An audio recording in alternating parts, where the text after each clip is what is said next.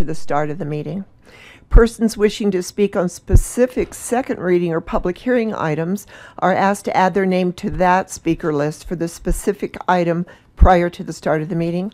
And anyone may speak, and no sign-up is required to speak during the final call. Public invited to be heard. Can I have a motion to, let's see, do we have approval of minutes? No. We don't, Mayor. We don't. Agenda revisions? Yes. Is this agenda revision? We do. We have two agenda revisions, Mayor. The first is that item 12A has been removed from the agenda at the request of the sponsorship requestor. Okay. And then we have an addition to the agenda. Item 11A, I provided paper copies at your desks in case you didn't get a chance to look at that today. It's ordinance 2024-23. Okay. And we will, because it's an ordinance on first reading, but we want to give you information about it. It is on items removed from consent. So we just proactively removed it. So we will address that item there. Okay, thank you very much. Do councilors have any motions to direct the city manager to put items on future agendas? Seeing no one, we will go on to the city manager's reports. No report, Mayor, Council. Thank you. No, we don't have any special reports or presentations, so we're going to go right into the first call, public invited to be heard. I do see on this list, though, that some of you have not put your name and address on it, so when you come up, please give us your name and address. The first one is Mary Lynn.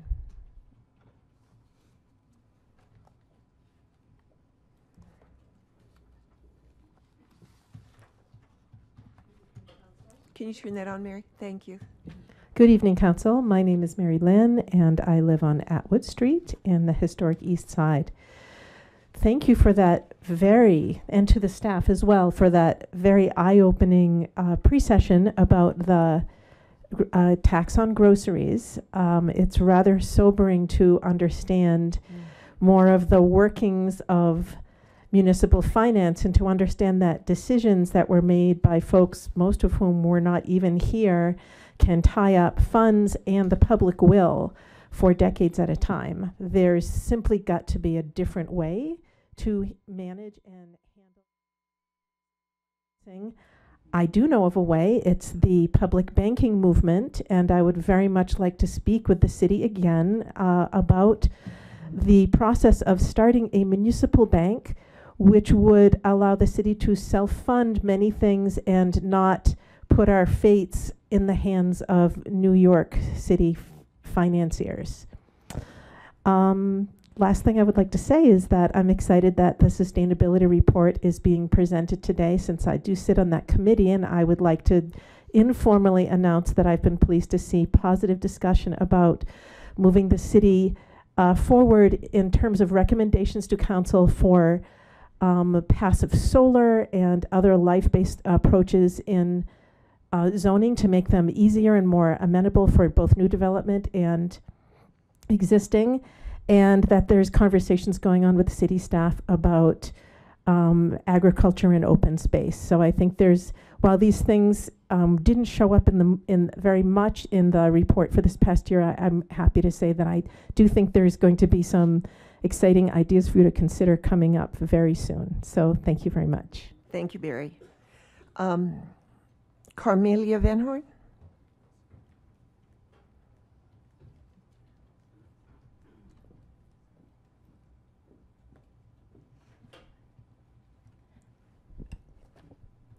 Good evening. Carmelia Van Horn, 1474 Mayfield Circle. Thank you, Mayor and Council, for that very informative pre-session, and the gentleman who spoke about the finance gentleman. I really appreciate that. And I was going to say some different words, but now that I have these this information in front of me, I have some specific things as far as repealing the 3.53% food tax. I was interested in the bond holders, and I from what I understand from the slide about the food for home consumption 2025 projections, it sounds like there's a few things on that list that aren't subject to the issues of the bond holding. And I'm just wondering if we can consider immediately taking those things, exempting those things from the sales tax, since they're not subject to the bond issues, if that can be considered. And then also on slide 5. On slide 5, that refers to the general fund revenue. I understand that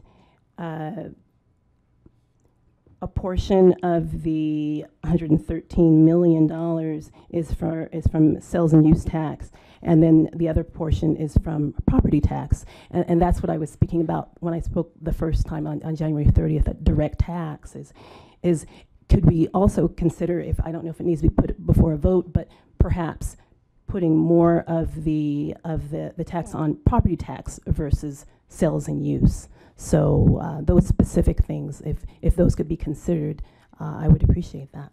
So thank you. Great. Thank you. Kim Edmondson.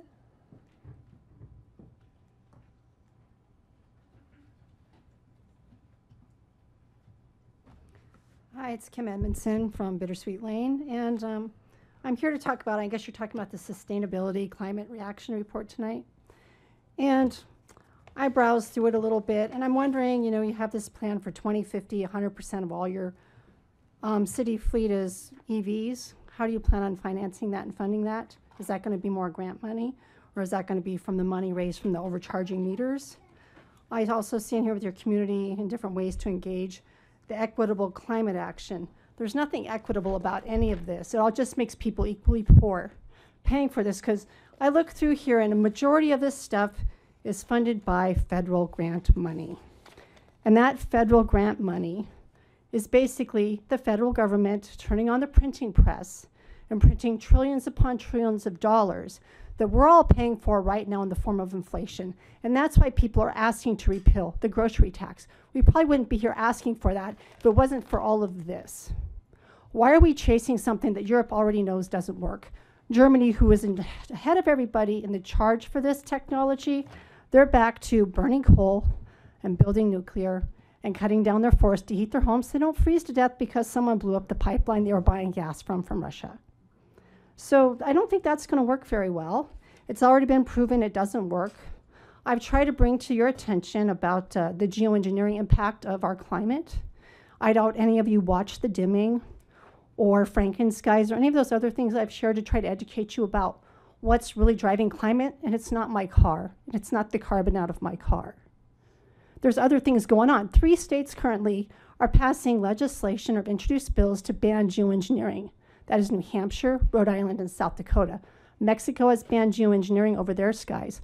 If you want to do something to save us and make us sustainable, stop with the cloud seeding. We have 7 states paying for cloud seeding operations in the state of Colorado. All of this, you're basically, you're trading your kids' future. You're sacrificing your children's future for this woke agenda that does nothing. It just makes everyone equally poor, equally broke, equally frozen. There's nothing beneficial to this. And speaking about, you know, I'm all about the meters. I put a post about a friend of mine who will be here speaking. Her meter, she opted out. She got an AMI meter on her house. They swapped it back out for a little bit, but then put on the new meter. So I put a warning out to the community via social media. And a woman chimed in and said, since they put the meter on my home, I'm going to say her name because I don't have permission to, I'm not able to sleep. I have terrible insomnia. I told her to contact you. I hope she does. And when that she does, you rectify that situation and you fix it so she doesn't have to live the rest of her life with terrible insomnia because of a meter that was recklessly installed, despite people like myself warning people like you. Thanks, Kim. Steve Altschuler.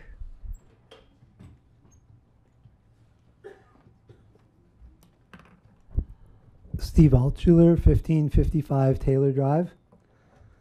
I want to talk to you again about the illegals in Colorado, Longmont, and of course the United States. You all heard last week about a young lady that was murdered at the hands of a Venezuelan. He'd actually been deported 4 different times, and he'd been arrested in different states and released without being turned over to ICE for the other crimes that he committed. And this is happening more and more. I have a chart here. I don't know how much it'll show on the screen. Basically, right around here, of a 1.5 million illegals coming into America per year during the Bush years, to be honest. And then from 1 million to 500,000 during Obama.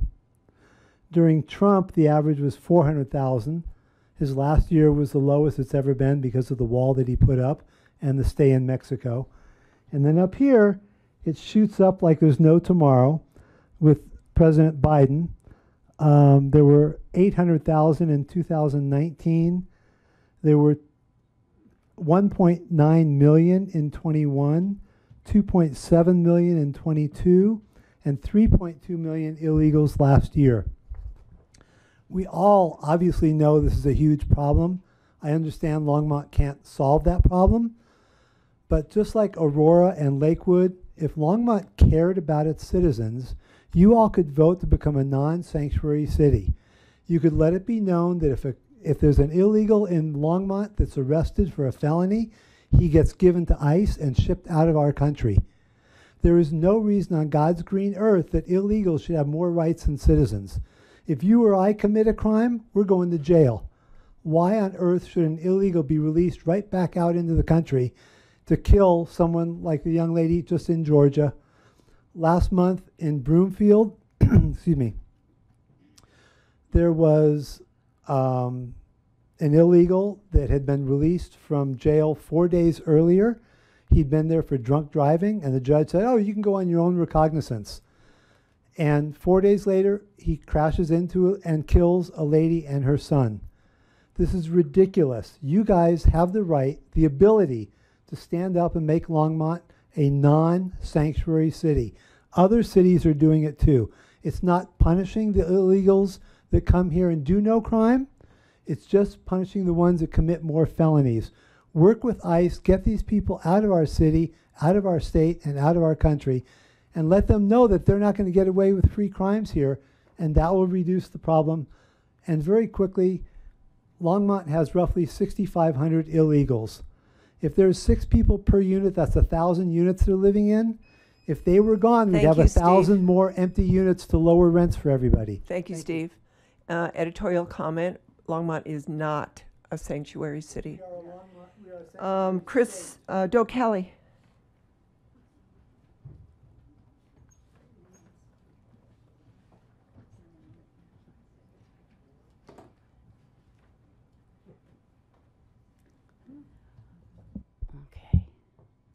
Okay, good evening, everyone. I'm Joe Kelly of Barberry Drive. And first of all, I would like to thank Michael Villalpando of the Longmont Power Company for reaching out to me yesterday by phone to make sure that the smart meter installing guys had replaced the smart meter they placed on my house in error with a non-broadcasting meter. So Michael, apology accepted if you're watching, and thank you for your phone message. Second, I did not get a good night's sleep with the new smart technology, even off of my house that's still close by. One neighbor's meter roughly 50 feet from our bedroom window and others in the alley as we live packed together in conjoined homes. And with today's addition of more wireless meters in our HOA, well, we'll see, because last night when I lay down to sleep, all I could hear was the sound of high slivers and shards of radio frequencies in my head. And alas, no silence. I did not sleep well. And although I do not believe I have tinnitus, I do have exquisitely sensitive and finely tuned hearing, being a lifelong degreed musician, accomplished singer, and vocal coach in these latter years. In 2016, with the addition of the wireless Next Light router in our living room with its 5 gigahertz frequencies that went off like 10,000 miniature jackhammers on my eardrums, I was also tremendously challenged, at least until we could figure out that was the frequency creating such pressure in my head. So of course, we turned it off. used the 2.45 gigahertz frequency band and got ourselves Ethernet cable and a workaround to wireless internet in the home as soon as we could. It took 2 weeks for me to emerge from this nightmare of not knowing where I would go and how I would survive this kryptonite-like attack. In Sweden, did you know that what is called electrohypersensitivity is a recognized disability, and that Sweden both accommodates citizens with this condition as well as acknowledges that it is the environment that is sick and not the actual people suffering from this? How advanced of them. No tinfoil hat conspiracy theories in Sweden on this topic, or so I would assume. Now, there is a movement to rename electrohypersensitivity reflect its true character, that is, microwave injury. And yes, for the uninformed, microwaves are broadcast by both smart meters and wireless routers alike, as well as cell towers, baby monitors, wireless laptops and tablets, and all manner of cellular devices. All the things that some people would rather us be connected by and to in a smart city with an Internet of Things. The Landis & Gyr smart meter here in Longmont, the Revelo, is equipped and ready to go for the Internet of Things. So when you say Longmont is not going towards becoming a smart city, how is that an accurate statement? May I say something? Thank you, Doe.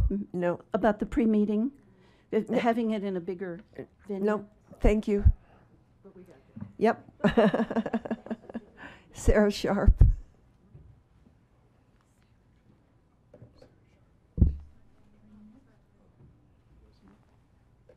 Is there a Sarah Sharp here? Oh, sorry. Oh, I knew you were here. I am here. I'm here to talk about zoning for childcare. Okay. Local zoning ordinance Sarah, primarily. can I have your address, please? Oh, I'm sorry. It's Hinson Drive in Longmont. And I'm here representing the Early Childhood Alliance. Okay. Local zoning ordinances primarily dictate the use and dictate where specific types of facilities, including children's childcare centers, can be located. While not directly addressing placement of childcare facilities, Colorado Department of Human Services licensing regulations emphasize providing a safe and healthy environment for children. This would include considerations regarding potential hazards in surrounding areas. So investigation of the areas is really important, but does not need to be prohibiting of moving childcare into non-residential areas. I don't have to tell you, you already know that there's a crisis in childcare. You know that the ending of the childcare stabilization grant funding has exacerbated the problem. We're moving in the wrong direction. So, of course, the bottom line is we want our children in safe and healthy environments, but time is of the essence. So small things, even like shortening the permit time, would be a step in the right directions. Thank you. Thank you. Chris Aldred? Mayor, if I might interject just for a moment, Don, Sure. over here. The live stream, neither of are working. I just want to make you aware. If you want to Oh. pause for a few minutes and see if we can, Sure. do we want to try and reboot?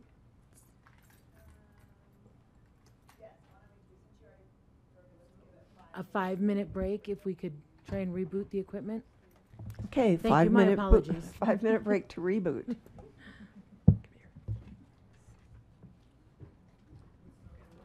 didn't give us your address.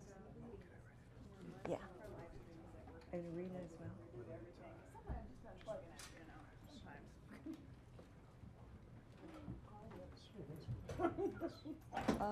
We require the name and address. I'm sorry. Where are you? You're right there. And Arena as well.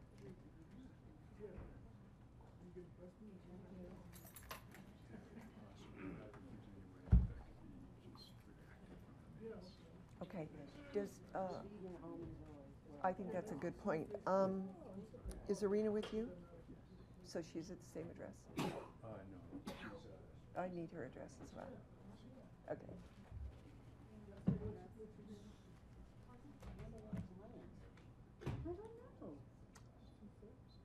You know what?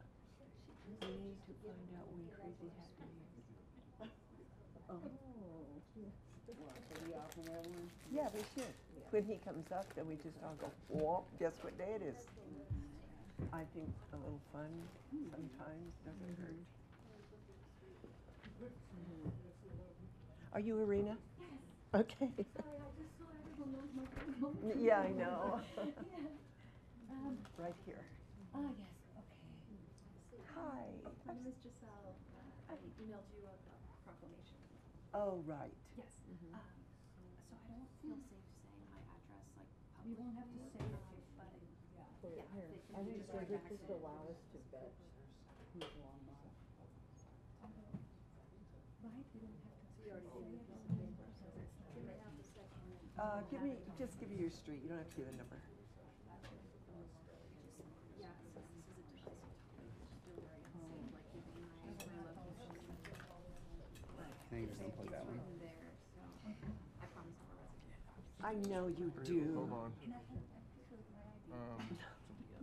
But that's just a requirement of everybody. It's just what we do. What are you, which item? It's the kennels, just in case we have to show. We can speak through it though. Yeah. It's not a big deal. Okay. Yeah. Yeah, I don't know what else we can do. All right, then we'll wait. It's fine. And so If we need to, even better. I'm like, Talk to it, so. now when Sandy gets here, you can ask Sandy. Or Dawn. Dawn may know. Okay. But because I know, Break it. I think this is the mouse, but then you can't But then do we wouldn't anything. be able to do anything. Yeah. If you plug that in, and I have no clue what that is. Well, maybe it's okay. And again, it's not a big deal. Great. Okay. Even better.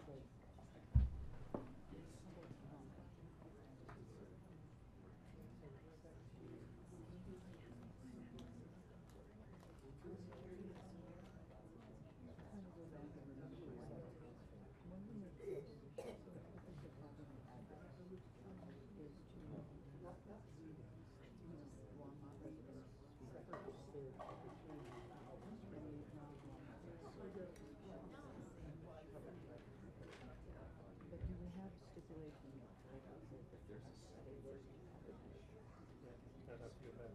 I know, that's what I'm trying to remember. Okay.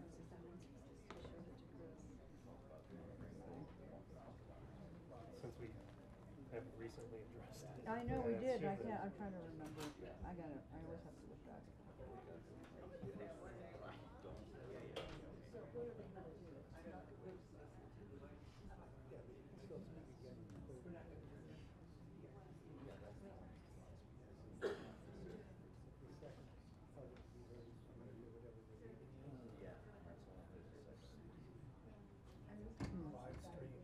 Oh, I know.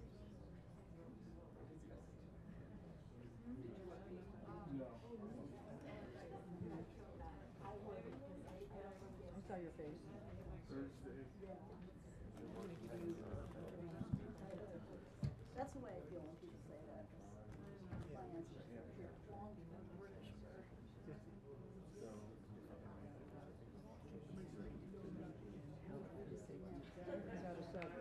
Subfighters actually. And I don't know what the this is system. to do. 'Cause what You have to go to help desk. Am I fired? Yeah, that's always the worst, right? When you're- It showed up as error, you do not have authorization. That's the Quite worst. frightening. And where I know. do we That's the take worst a when, stand like, on the soup Ukraine? or something doesn't Do we work, take and a you're like, stand on "Why something? not go?" On Ecuador? I think it's something. So I we did, should I was have. able to get her sub, Yeah. and I just went ahead and did all day. Yeah.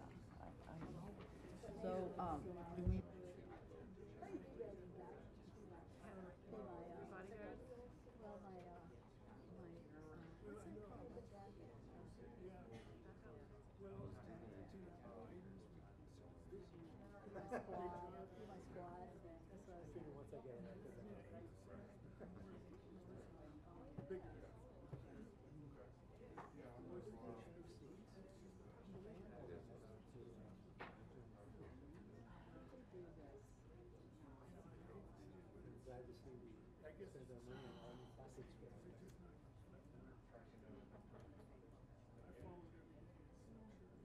Yeah, none, so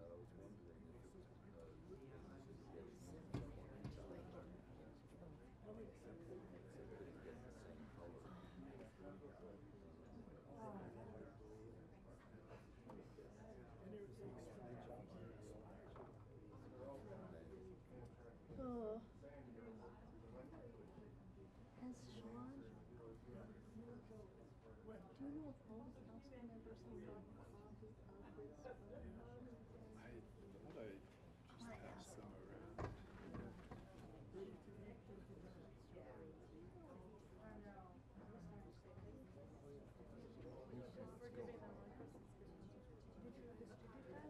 I thought I did.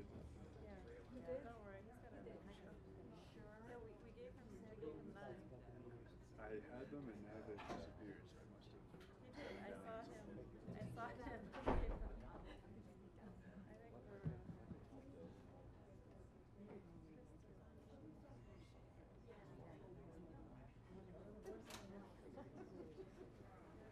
I'm too old to be shy.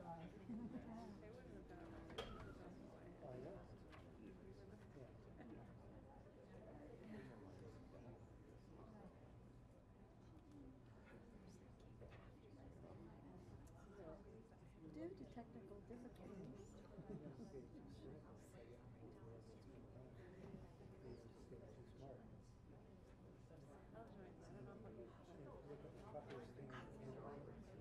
Oh, come on, people, I gotta go to bed.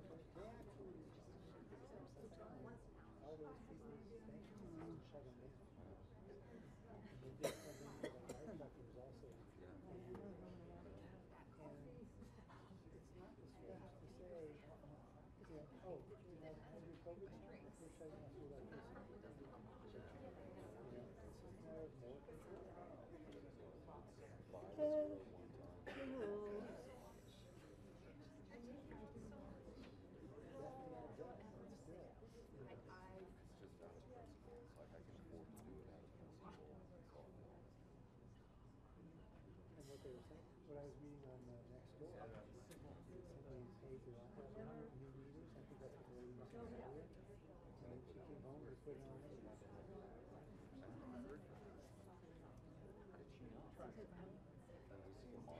It's a different look of a key.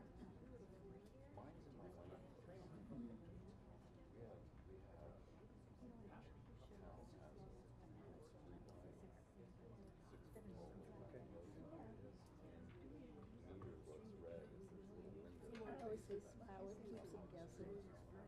Smile, keeps them guessing.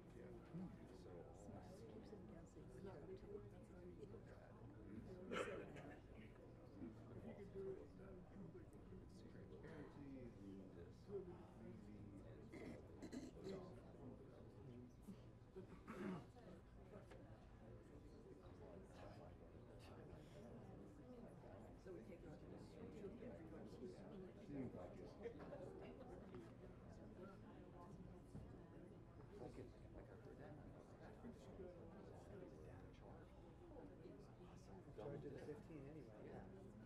Yeah. There should be a way to group it, depending on what the meeting is.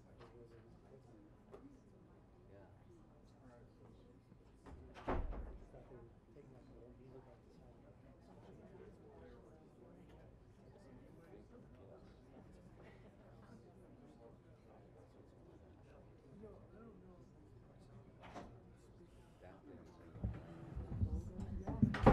Ladies and gentlemen, thank you for your patience. The live stream is still not working. However, this meeting is being recorded, so they can view it afterwards. We are going to continue. The point of the video and having it live stream is transparency for a public meeting, but we are going to continue. So the next thing on our list is the consent agenda. Oh, no, I'm sorry, we're not done. Sarah Sharp. Or did- I thought Was we it were done Chris? because we took a break. Chris Sarah- Allred. Chris.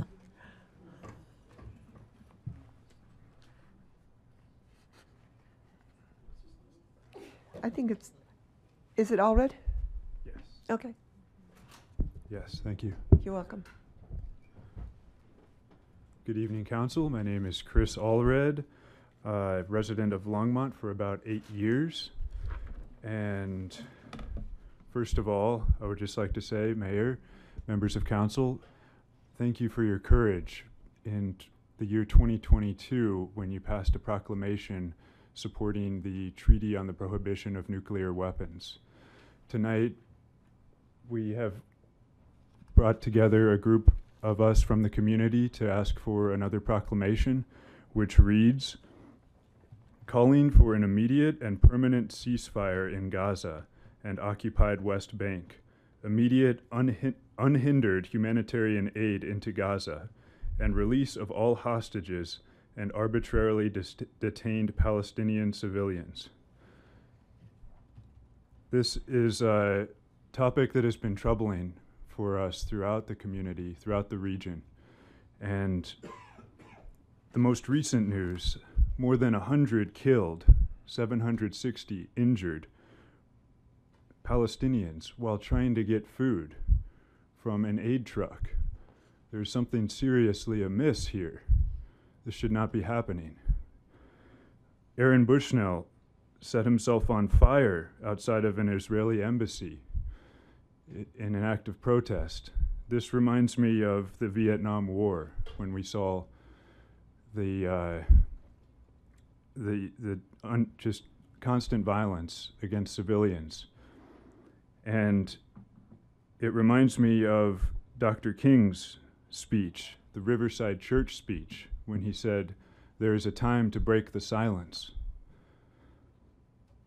It is a matter of systemic violence in our own government that we see this continuing, and we need to be speaking out. We are affected at all levels of government, at all levels of society. This systemic violence affects our daily lives. So we are reaching out to our local government. And we hope that you will join us in this message for peace. The International Court of Justice ruled that genocide is plausible. That is a call to action for all of us. It must be the priority right now to de-escalate the violence. As U.S. citizens, we must be mindful of our privilege and speak out against systemic violence. Please use your voices in local government to empower the voices that are most vulnerable. According to the UN, 65,000 housing units destroyed, 30,000 killed, nearly 2 million displaced. Let's speak out against this. Please pass a ceasefire now. Proclamation. Thank you. Chris, thank you, but I need your address, please. Remember. You know what, can I make a point of order? Of course. So, can I, yeah. Well, I'm not sure. Well- We don't do point of orders during public Well, comment to be heard. yeah, I'm just trying to, because I did pull up the, can I speak in the mic? Okay. Okay. So, yeah. Okay.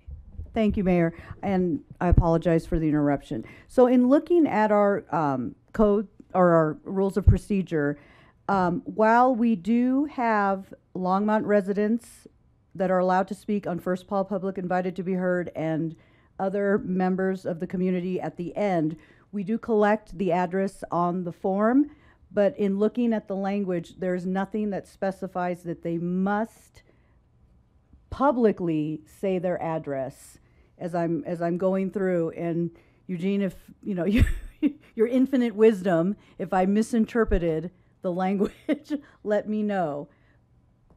But I have it up right now. So, and we also, just So- given the sensitive topic and the fact that we have people who are fearful for retaliation, who do not want to publicly state their address, I would either move to amend No, the I'm procedure sorry. or, Yeah.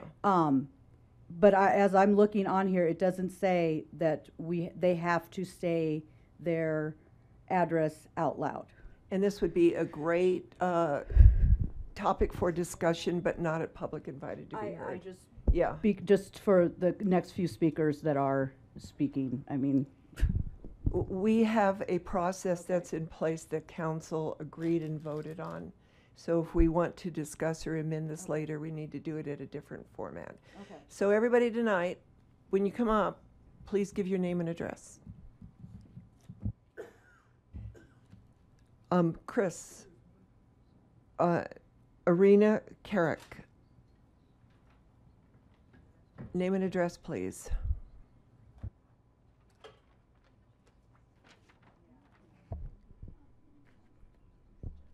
Good evening, Council. My name is Irina, and I live on Mount Meeker Road in Longmont. I'm here today to express my unequivocal support for the ceasefire Gaza proclamation submitted to the Council last Wednesday, on the 28th of February. The ongoing genocide in Gaza affects me personally. Last summer, I returned from Palestine, where I had worked as a humanitarian aid worker for years. In less than 5 months that followed brutal 7th of October attacks, over 30,000 Gazans, most of whom are women and children, have been murdered. Over 70,000 injured in the Strip. More than 2/3 of the population have been forced from their homes, many multiple times, and facing severe deprivation of food, water, healthcare, sanitation, basic necessities, just to survive another day. The healthcare system continues to be systematically and intentionally degraded. As of February 19th, only 12 out of 35 hospitals are still functioning, and only partially. We have all heard and read stories about surgeries being performed without any anesthesia or medication. And there have been more than 370 attacks on hospitals, on healthcare in Gaza since October 7th. Diseases are rampant. Famine is looming. Water is a trickle. Basic infrastructure has been decimated. Hospitals have turned into battlefields. 1 million children face daily traumas. Rafah, the latest destination for over 1 million displaced, hungry and traumatized people crammed into a small sliver of land, has become another battleground in this genocide. I personally dread the day when I don't hear from my loved ones, my friends, my colleagues. Further escalation of violence in this densely populated area would cause mass casualties to unprecedented proportions. So residents of Longmont, like myself, have been deeply impacted by this situation. Many of us have friends, families, living in both Palestine and Israel. While a symbolic gesture, this proclamation would signal to our Longmont community and across the state your commitment to peace, equality, and compassion. Please consider putting this document forward and stand on the courageous side of history. Thank you. Thank you, Irina. Dana Del Vecchio.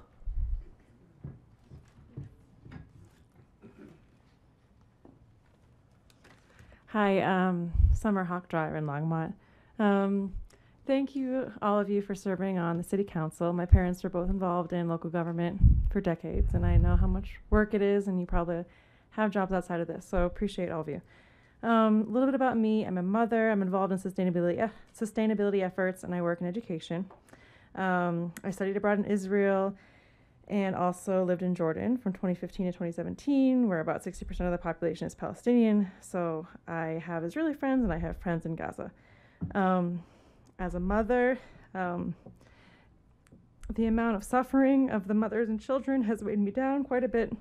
I don't want to duplicate what other people have said, but I think what's hit me a lot is the pregnant woman having C-sections without anesthesia, the babies not having access to formula, and women giving birth early and so not being able to nurse. And children looking up at the sky and literally not knowing if they will be getting bread through airdrops or bombs.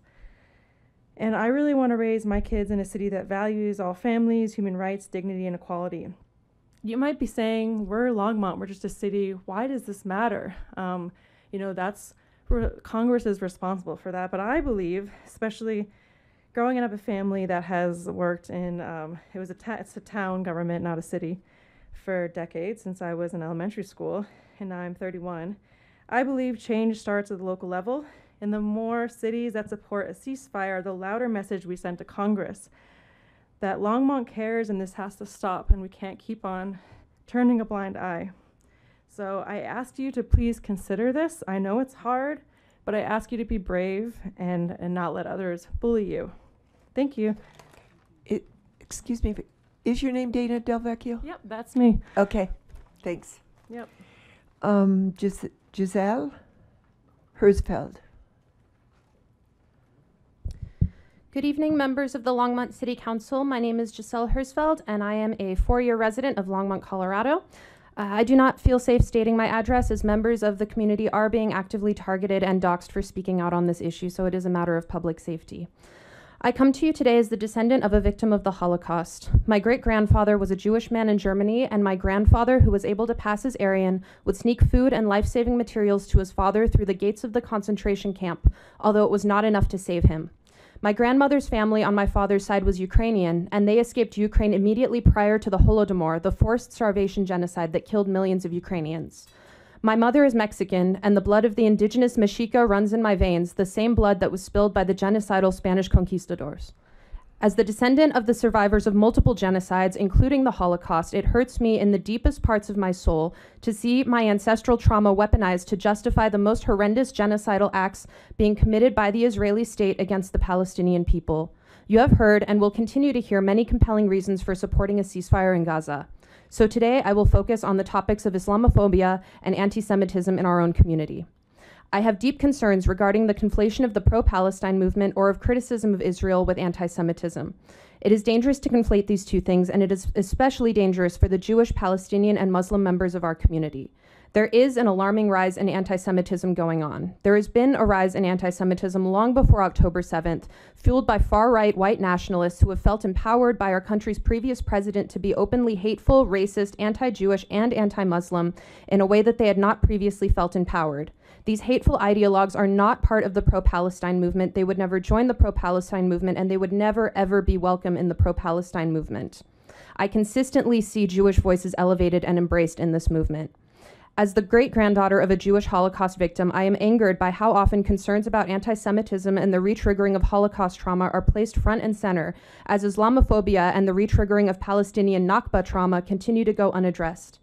In addition to the rise in anti-Semitism that we hear about all the time, there is also an alarming rise in Islamophobia going on, and it's gone virtually ignored. Why are we ignoring the pain of our Palestinian, Arab, and Muslim neighbors who are losing family members or are consistently tortured by the fear of losing family members at any moment? What makes their pain and trauma less important? Why is passing a resolution calling for peace considered too controversial and divisive, but not taking an active stance against an ongoing genocide is considered more unifying? It doesn't make sense. Please have the courage and morality to stand with your constituents of all backgrounds and pass a ceasefire resolution. I also want to say that I stand in solidarity with our immigrant, refugee, and undocumented neighbors. They are not illegal aliens, they are human beings, and I love them. Thank you. Thank you, Giselle. I'm going to try to pronounce this. Yilkari Mayama.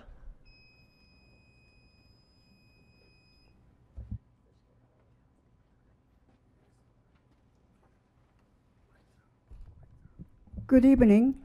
My name is Yukari Miyamae. I live in Gooseberry Drive in Longmont. I have lived in Longmont for over 22 years and more than 30 years in Boulder County. And I came here today to support my neighbors to proclaim the ceasefire from this lovely community, Longmont, Colorado. Longmont may be a very small town in a bigger picture of the world, but the conscience, the voice of conscience that we have can reach and change the world, I believe. Excuse me.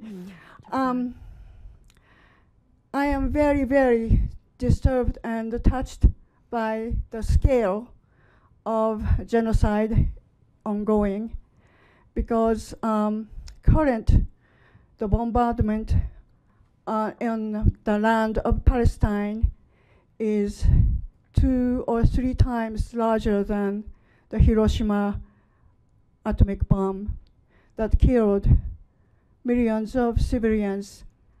And my mother was the victim of Nagasaki bombing.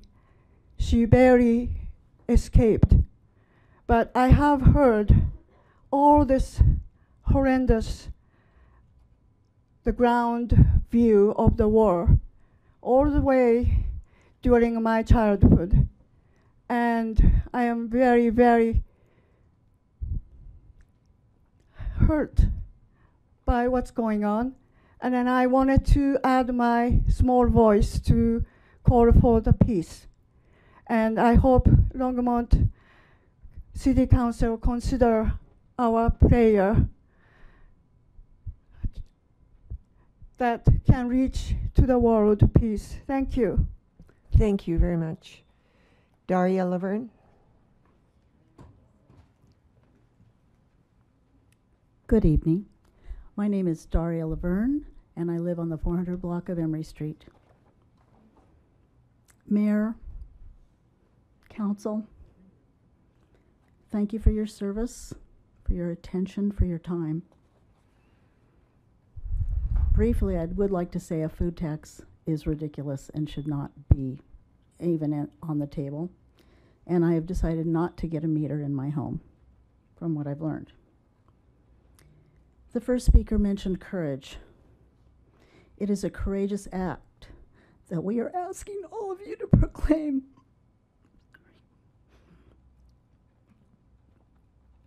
I want to live in a town that cherishes and honors life. The genocide must stop, and I sincerely hope that this council will raise their voices and their consciences and support this proclamation. Thank you. Thank you, Daria. Gary Hodges.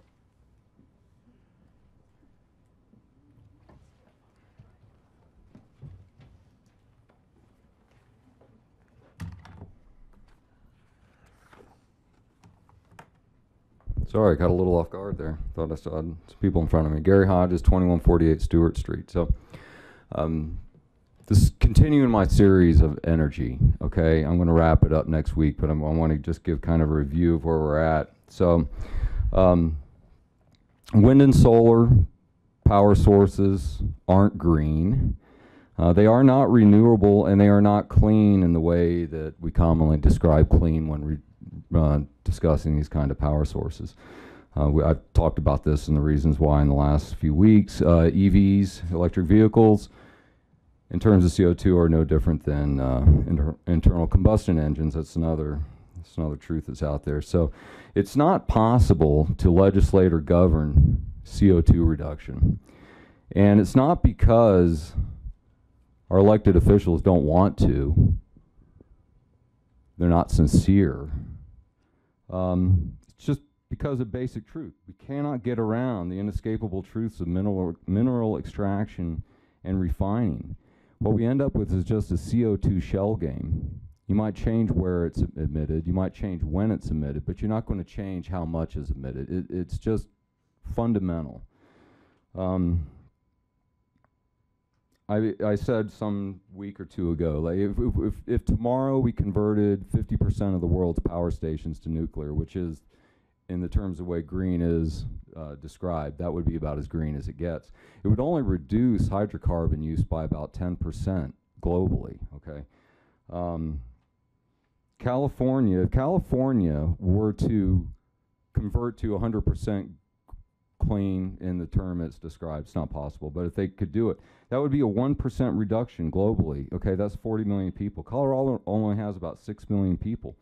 So even if we can do this, which we can't, it's a futile effort with the amount of that we'd be reducing it by. So like if you went home tonight and filled up a pitcher of water and tomorrow dumped it in Grand Lake, I mean, you could calculate how much it increased the level of the lake, but in a practical sense, right? I mean, it didn't change the level of the lake at all.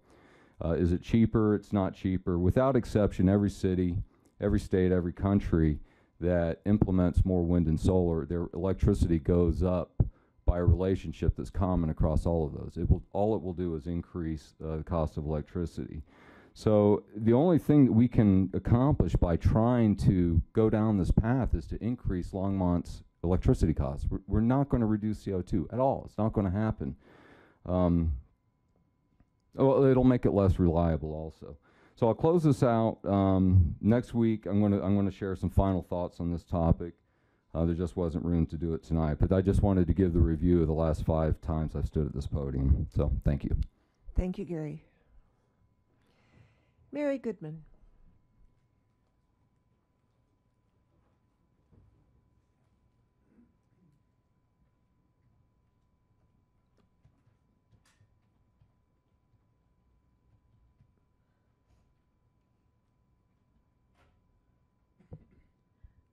Hi, I'm Mary Goodman, and I'm not going to give out the address because it's a place of business of where I work, and I'm protecting my grandmother.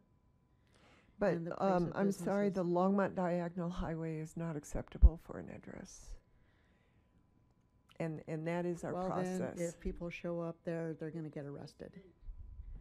7859 Diagonal Highway. Thank you. Bustamante Wood product. Thank you, Mary. Hearing tonight the people, I was going to talk about something different, but hearing 2 sides of 2 stories. On this side, and I hear a story from this gentleman here. Get closer to the microphone. I work a source where people are crossing the border, okay, and you know, our country, we have to divide the bad and from the good. Because these bad guys that are coming into this country are making the good people bad, or making them look bad. They're getting criticized for coming here illegally. They're all illegal. But then we have to stop the deaths of children coming across the rivers. You know, these children are risking the life. The parents should be held liable for taking these children across rivers. This is life. This is their baby. This is the babies. And just like this young lady here talking about children losing lives, you know, where are we at? And now, to bring it up, we're at a place where sanctuary cities are going to start happening. I've mentioned this before. And now it's happening. This is our country. This is my flag. This is what I stand for. And I'm not going to pay for some dumb person coming over a border to rape a young girl, kill a young girl. For what? I'm not paying for that. I would rather pay for a family that wants to actually work, which I have met. Thank you, Mary. You're welcome. Seeing no one else on the list, I am going to close first call public invited to be heard.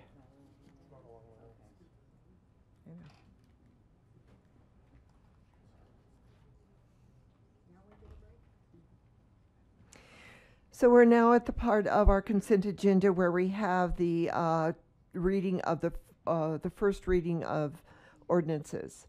Don, would you mind reading the ordinances into the agenda? Absolutely, Mayor. The ordinances on tonight's consent agenda will be held for public hearing and second reading on March 26, 2024. The ordinances mentioned herein. 9A, Ordinance 2024-20, a bill for an ordinance amending Chapter 1502-110 of the Longmont Municipal Code, on public and common private improvement review, construction, and acceptance.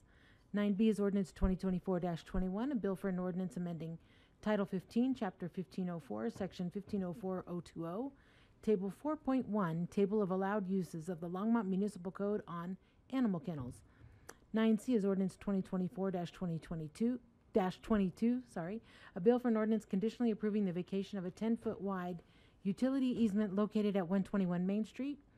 Item 9D is resolution 2024-17, a resolution of the Longmont City Council approving an intergovernmental agreement between Boulder County and the City of Longmont for the Environmental Sustainability Matching Grant Program 2024 Award Notice. 9E is resolution 2024-18, a resolution of the Longmont City Council approving the revocable permit and agreement between the city and Flight Deck Grill, LLC, for food and beverage sales at Vance Brand Municipal Airport. 9F is resolution 2024-19, a resolution of the Longmont City Council approving the intergovernmental agreement between the city and the Longmont Downtown Development Authority for support and services. Thank you. Do any councilors want to pull items off of the agenda? Councilor Martin.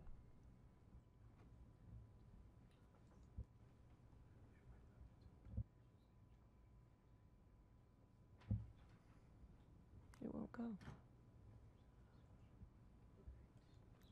For some reason, I cannot turn your microphone on tonight. There you go.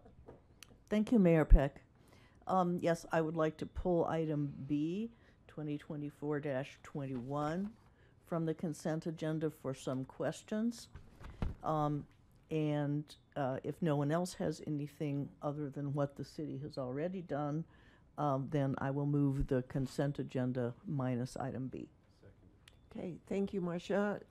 Consent agenda has been moved by Councilor Martin, seconded by Councilor McCoy, minus item B. Are there any questions about that? Seeing none, let's vote as soon as I pull this up. And the consent agenda passes unanimously. We're going to move on to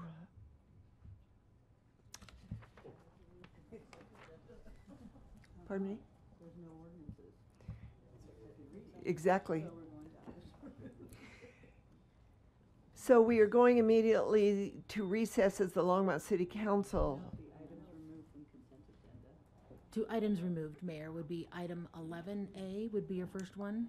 Okay, I'm sorry. Yeah, you've written that in. Thank you. So, City Clerk pulled this item, is that correct? This item we placed on the items removed from consent agenda. Ordinance 2024-23 is a bill for an administrative ordinance approving the conveyance of parcels of city-owned land to the Longmont General Improvement District Number 1, generally located in a 300 block east parking lot. Public hearing and second reading of this ordinance would be proposed to be March 19th. And Joni has some information. Mayor Peck, members of council, Joni Marsh with the City Manager's Office. So apologies for the late breaking council item today. However, as you all know, we've been working on moving towards a closing and doing title work for the hotel that will be in the 300 East parking lot, and discovered that several parcels that should have been conveyed to the General Improvement District many years ago, like probably 40 years ago, had not occurred. And so we were able to sort through all of our title work, and before you have a quit claim deed, which would then transfer 5 of the 12 parcels in that parking lot to the GID, where they really should have happily been living for quite some time now. So that's the item before you. There is a map attached in an exhibit, which hopefully gives you some clarity on which lots there are. And I'm happy to answer any questions you might have.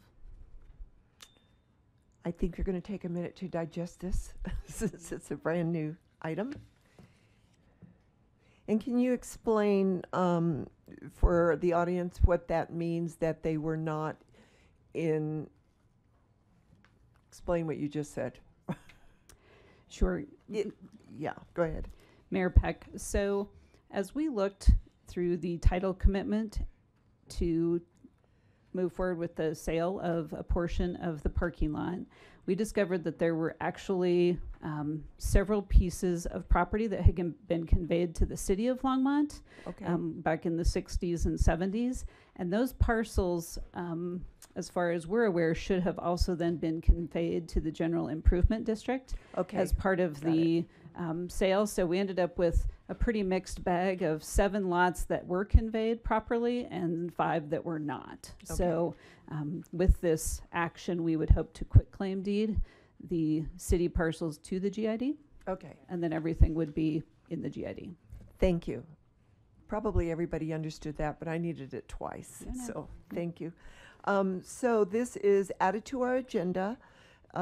Does anyone on this council have any other questions about this, or do we want to add it to the consent agenda and vote to add it? Can I have a motion then? Mayor, it is, you would just vote on whether or not to pass this on first reading. So can I have a motion for that, to pass it? Councilor Martin?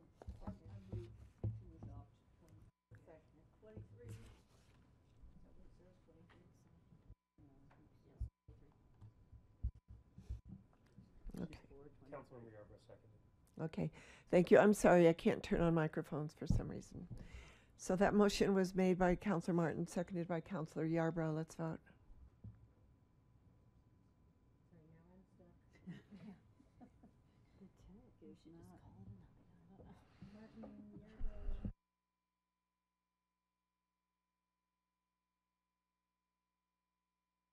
That passes unanimously. And then we have the other item removed that Councilmember Martin pulled. Right. 9B. When we don't have items on second reading, it's really confusing. That's because, Mayor, when the meetings are back to back, we don't have the 2 weeks required. Right. Mayor. Councilor Martin, let me see if I can turn on that microphone now. Mayor, excuse me, Eugene May, City Attorney. A comment on the LGID transfer. So it was posted to our agenda less than 24 hours before this meeting. Under the open meetings law, it's a flexible standard, one way of which you can meet it by posting your agenda 24 hours in advance. The standard is actually full and timely notice. For this matter, staff made the decision to put this on the agenda yesterday at 4:30 p.m. And we turned it around in record time and posted the agenda as quickly as we could, which was about 12:30, 1 o'clock today. And this is in order to effectuate the development agreement that the LGID and the city already passed with the Thrash Group to build this hotel and to keep the closing on schedule. So there were exigent circumstances that necessitated the urgency of this matter. It makes sense, and thank you for that explanation. I am excited about the fact that we are going to move forward on this. So, Councilor Martin, your mic is now on. I know, I'm so excited. Okay. So, I first of all would like to thank the staff and Patrick for turning over this requested zoning update. It I think goes to show that when a constituent has a reasonable request, we can be responsive, and I am very proud of that.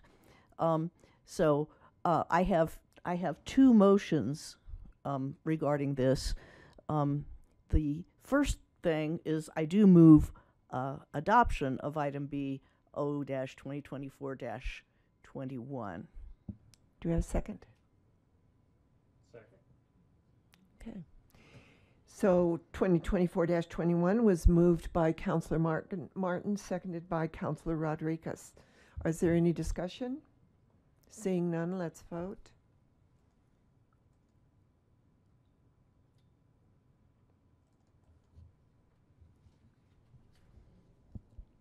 That carries unanimously. And Councilor Martin, I want to thank you for bringing this forward to council. You're very welcome, Mayor. The other thing is I just have a few questions. I had a meeting this afternoon. with both a representative of planning and one of public safety, just so you know who the players are, because we also wanted to look at the feasibility of making the permitting process for daycare centers in non-residential employment districts easier, because right now it takes about 9 or 10 months to get through the process. And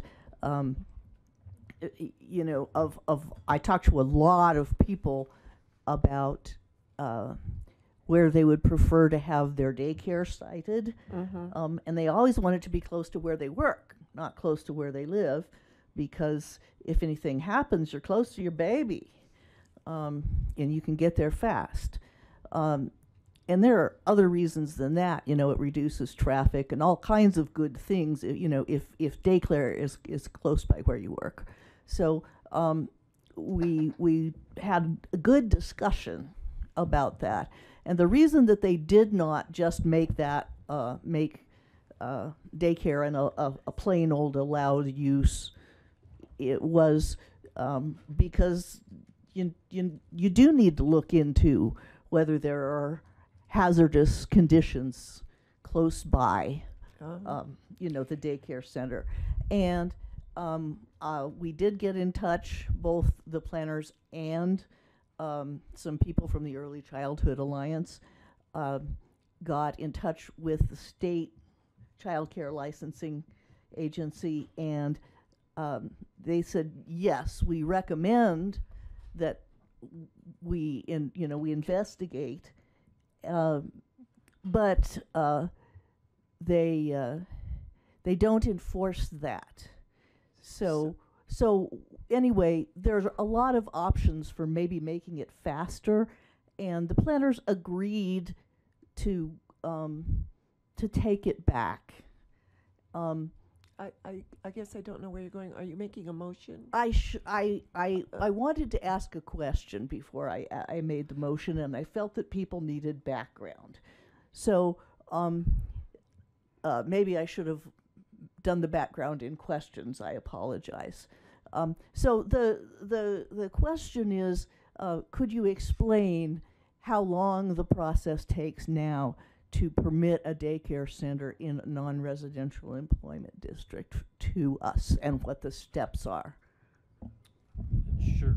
Mayor Peck, council members, generally anything that is a conditional use, requires a conditional use site plan, is in the realm of several months. It does require both neighborhood meeting notices as well as public hearing notices to ultimately go in front of Planning Commission for their determination. So again, several months versus potentially, if a use is permitted by right, you're looking in, you know, the weeks to a couple months in terms of the differentiation between that timeline. So I don't think we do need to go into a lot of detail with it now, but they have kindly agreed to look into whether between the state licensing process and the city's existing processes, that timeline could be compressed by a small code change, like, for example, being allowed to omit the public hearing. So I would just like to move that the planners bring back suggestions on loosening the allowed use for daycare centers. So are you asking to put this on a future agenda? Because at what point are we bringing this back, and where in the agenda do you want this? On a future agenda, and I think basically we will allow the staff to decide whether it should be a discussion in a study session, or whether they just want to bring an ordinance that updates the usage for this kind of district, depending on what their suggestion is. And we don't have a timeline because we don't have a business transaction that is, you know, urgently needed. This is part of making it easier to live in Longmont. So I'd like to leave the timeline at their discretion, other than in 1994, so that any budgetary changes can happen 95. 20, 25. 2025. Yeah, in 2025. I'm an old woman. So your motion is to direct staff to bring back on a future agenda the conditions for a conditional use of daycare centers in an MOU. Not quite. Suggestions for simplifying or shortening the process by changing those conditions, because right now it's a full conditional use process and can take a long time. The possibilities of allowing daycare centers in an MOU. In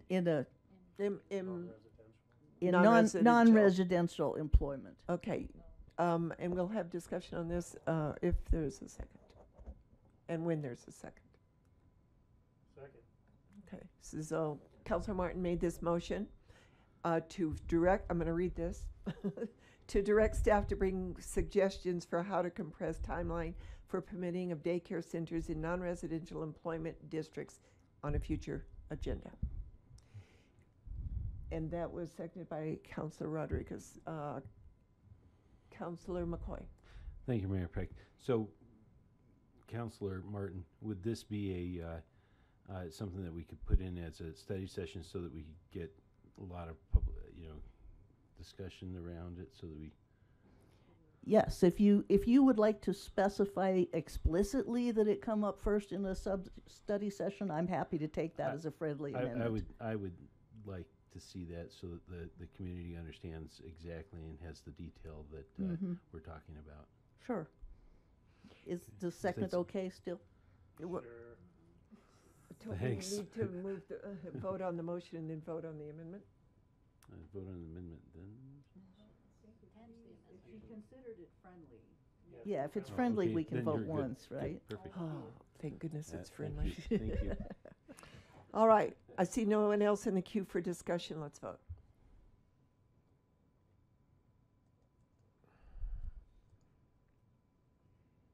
That passes unanimously. Thank you, everyone. No problem. So now I need a motion to recess as the Longmont City Council, excuse me, and convene as the Board of Directors of the Longmont General Improvement District Number 1. I move that we recess as the Longmont City Council and convene as the Board of Directors for the Longmont General Improvement District Number 1. Seconded. It's been made by Councilor McCoy, seconded by Councilor Chris. Let's vote.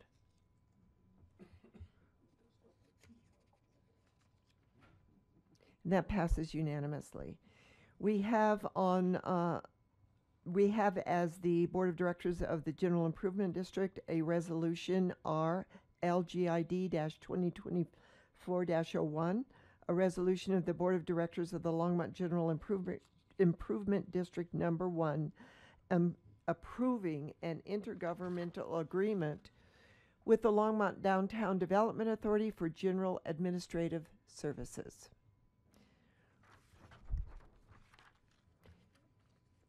Is there going to be any, there's no presentation on this? Okay, great. Can I have a motion? I move that we approve the resolution. Okay. Resolution R LGID-2024-01 was moved by Councilor McCoy and seconded by Councilor Yarbrough. Is there any discussion? Seeing no one in the queue, let's vote.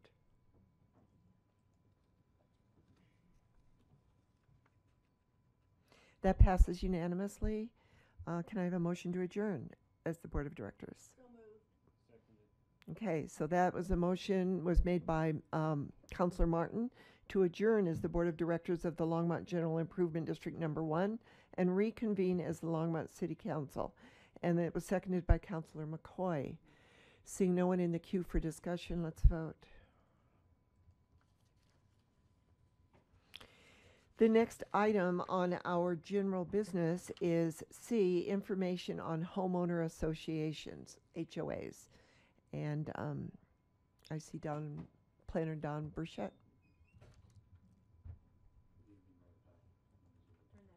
Don. There you go. How's that? That's great. All right.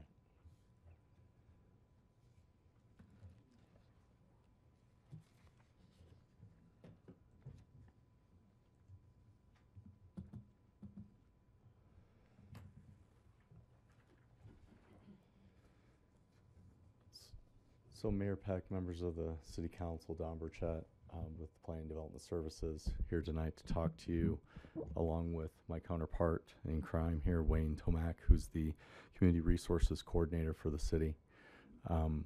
We were asked at the February 6th meeting to come back to the City Council and give some information related to homeowners and property owner associations in the city of Longmont, where some of those rules have come from, and what kind of the expectations were of the city with the creation and the requirement for these HOAs. So tonight I'm going to go through a few quick slides, give you some general background, and then Wayne and I will be available to answer any questions. Obviously this could go in a number of directions, so just want to give you kind of the background first, and then we'll just go specifically into what you have concerns about. So again, the items that we're going to try and quickly cover here tonight are: why do we require HOAs in the city of Longmont? What is the expectations of having these HOAs in new developments? And then what do we hope to accomplish by having the HOAs in the new development? The final two questions really are going to be covered under one slide and talking about the obligations that we put onto the HOAs. So in the city of Longmont, we do require HOAs in new developments. It's a section in the Land Development Code, section 15.07.070. And the section was included in your council communication that is in the municipal code. And in general, the requirement is that if you have any of three items that are present within a new development, an HOA is required under our code. The first is ownership of common areas. Those common areas could include pocket parks, they could include drainage facilities, they could include buffer areas.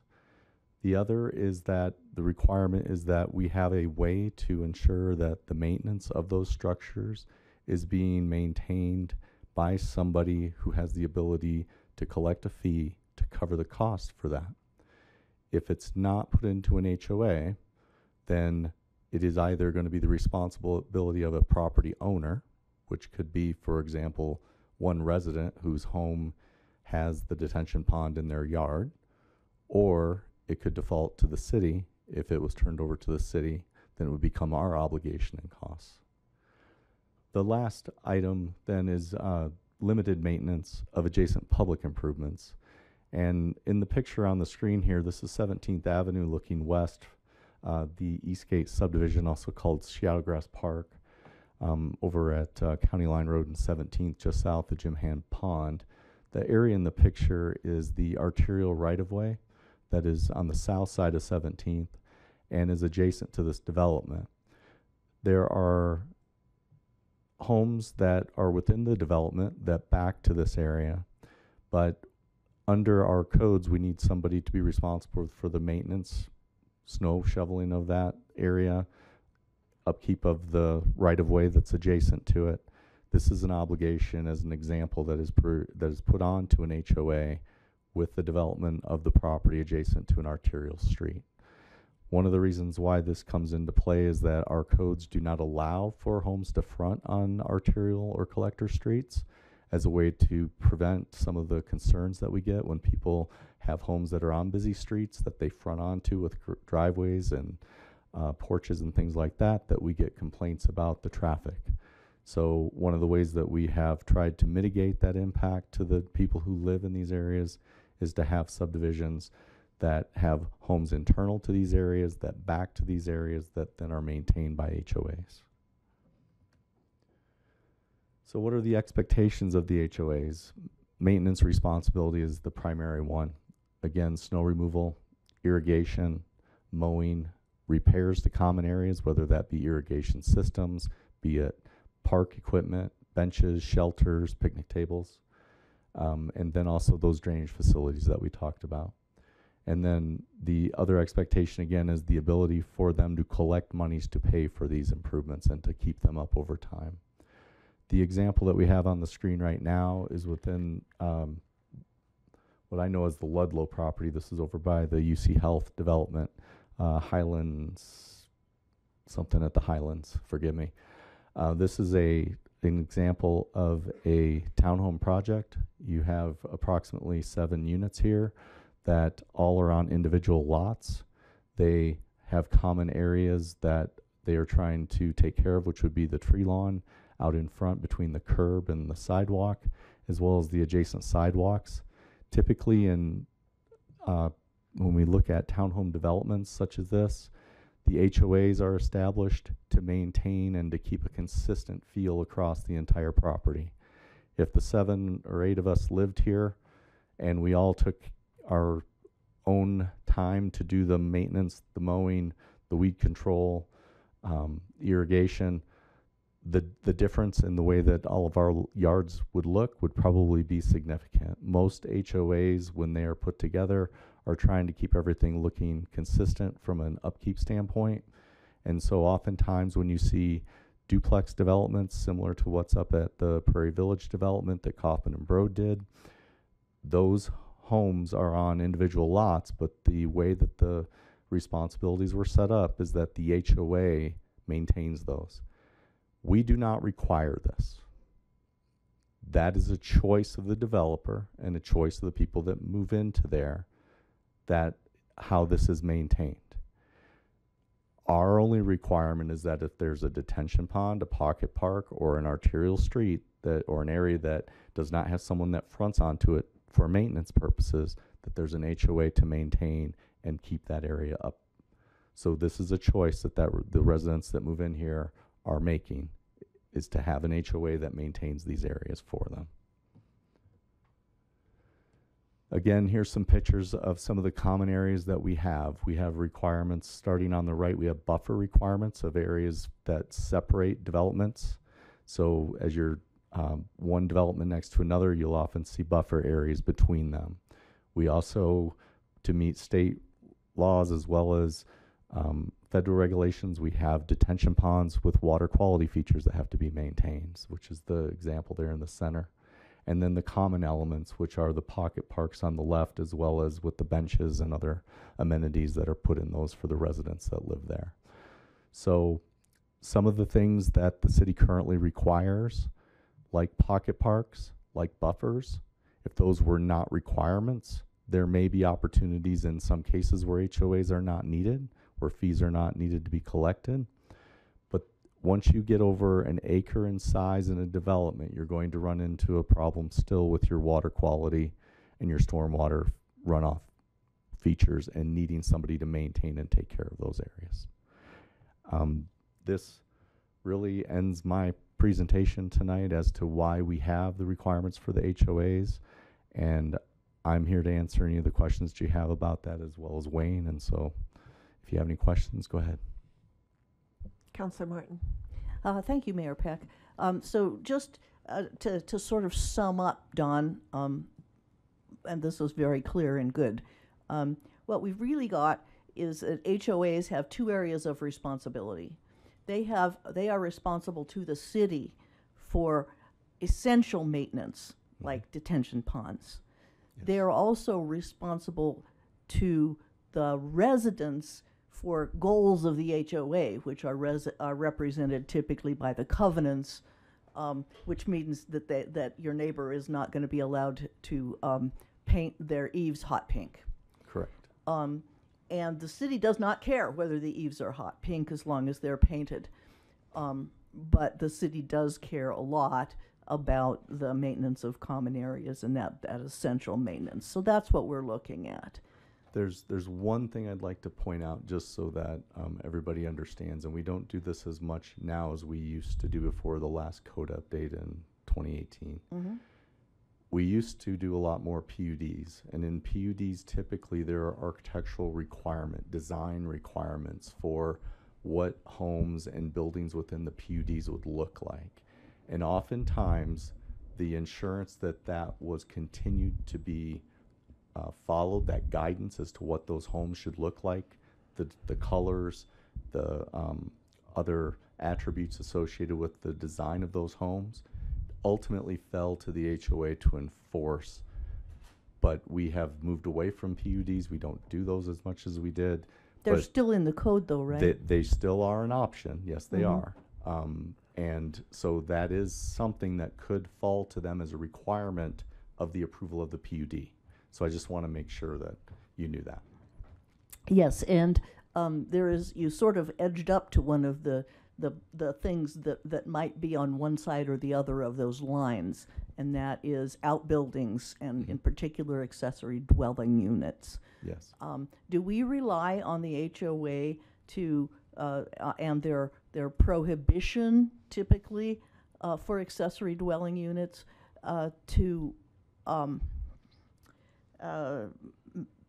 simplify our problems, our issues about inspecting and permitting outbuildings in neighborhoods with HOAs? Or does it make no difference at all?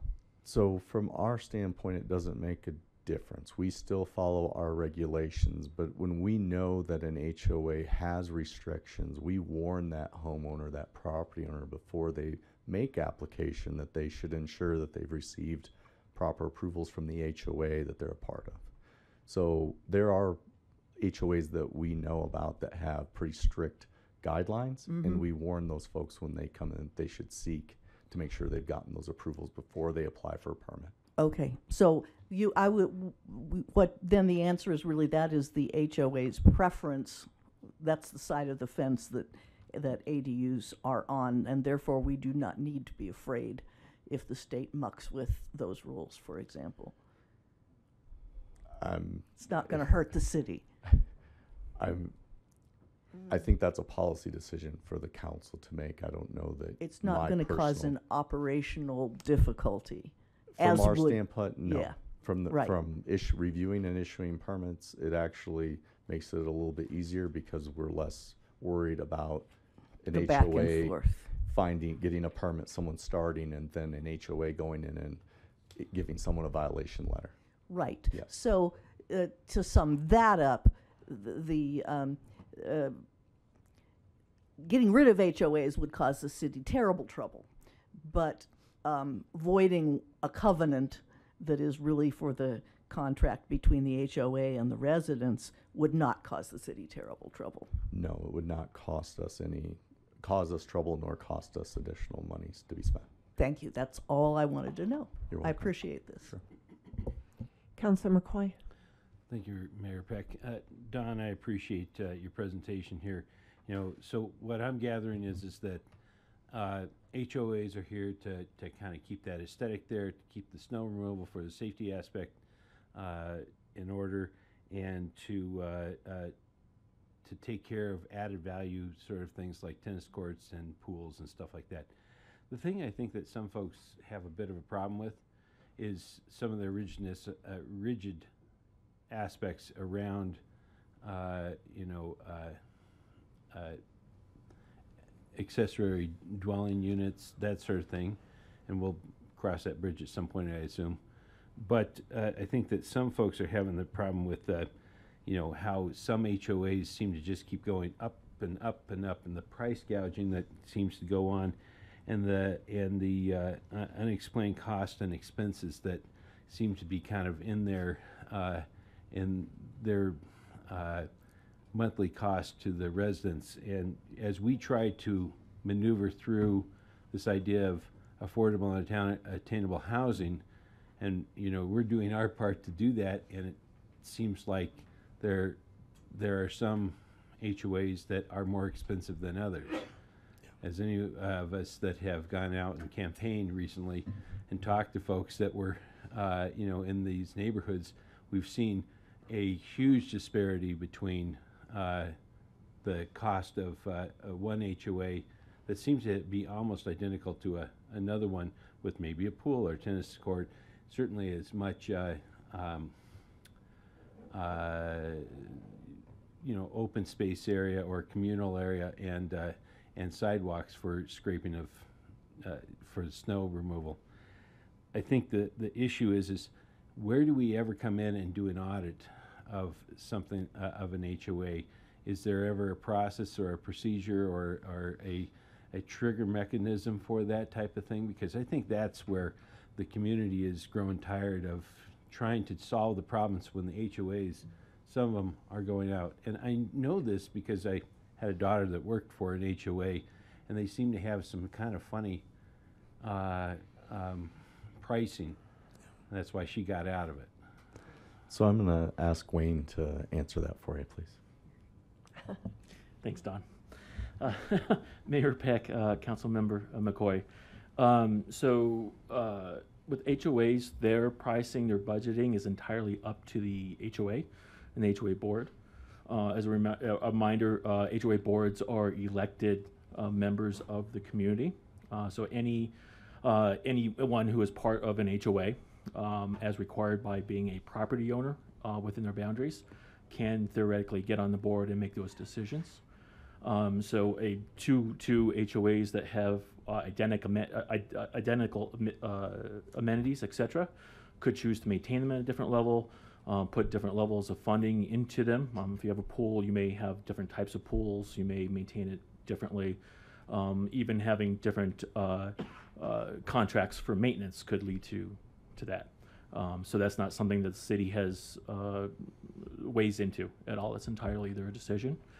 So that's kind of the first piece of your question. On this, the second piece, the auditing, the way HOAs are legally set up, the regulatory element is at the state level, not at the county level. So the city doesn't play a role in kind of that regulation beyond what Don outlined with those kind of specific elements. The city doesn't play a role in regulating or auditing, etc. So, Wayne, do some of the like commercial the apartment complexes and thing places like that have HOAs that are pretty much run by a business that just basically makes all those decisions on behalf of the investors? So typically, if you're talking about an apartment complex, that's probably, that may be owned by a corporation or a private entity, but they wouldn't have an HOA because there would be only one property owner. Okay. No, you have to have an HOA. You need to have multiple property owners. Okay. Typically, what I think what you're referring to is when you have a commercial development, it's a different function, and they impose common area maintenance fees associated with their property, which is distinctly different than an HOA because that's part of your lease agreement in with whatever that development is. Okay. And an example of that would be, for example, where Lowe's and Best Buy are. The Harvest Junction North and South both have their own maintenance set up for those, because some of those lots are owned individually by the corporations that are in those buildings, and others are owned by an investment group. So there's a mix there, but there's an association that they pay into, a business association that does the maintenance of all the right-of-way along 119 and handles snow removal and things like that. All right, thank you. Councillor Christ. Thank you for the presentation. Mr. Burchett, because of the common elements to most of the new developments, would we say that all the new developments that the city is proposing and working on right now will have HOAs? And HOAs have pretty much been prescribed since 1992 in the city of Longmont? Councilmember Christ, I would say that you're correct. I believe we're working on very few that are under an acre in size that would not require an HOA. So you're right. Okay, so if you're looking to buy a house in Longmont, the chances are very likely that you're going to end up in an HOA. So you really don't have a lot of choice. Your choice is which HOA you end up in. That's correct. Okay. So just to piggyback off Councillor McCoy's comments, one of the things that we're working on is affordability. And we talk a lot about affordable housing. And being the newest member of the council, I'm amazed at how many HOA concerns have come through my inbox. And when and it's all different types of issues that people comment about the HOA, but when it comes down to it, what they're really talking about is affordability. You know, there's people that say, well, because of this issue, could be trees, could be roof, could be common area maintenance, our rates have gone up. And some of the numbers that they quote to me are 40% or 60%, I even read. And if we were in a banking situation, we would call that predatory to raise a rate that much in 1 year. And it does make the fees unaffordable if you're on a fixed income. And a lot of times these are townhomes or condos, where people are looking for more services, so their rates are higher anyway. So you're saying like 200 and then it suddenly goes up to 300. That's a big jump. Mm-hmm. Yeah. So I'm just wondering, I see the need for both HOAs and for people to have affordable housing. So I'm just wondering how we can get together on this. And some of the complaints I've heard are that their rates are being raised while there's still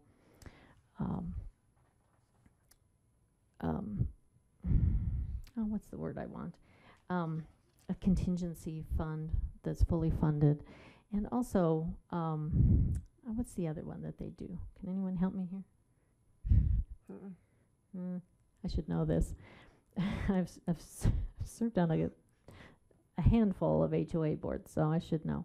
But they keep reserves, is what they keep.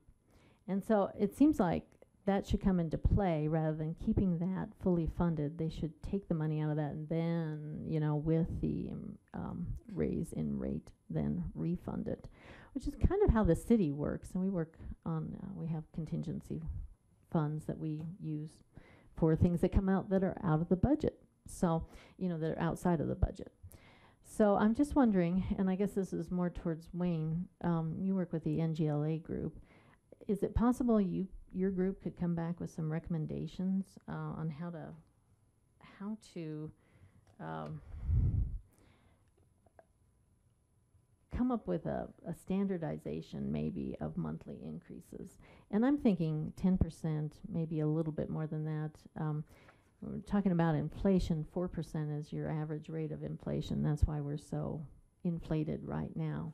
And I get that, but we have to be very reasonable with homeowners. So I'm going to jump in on that one for Wayne.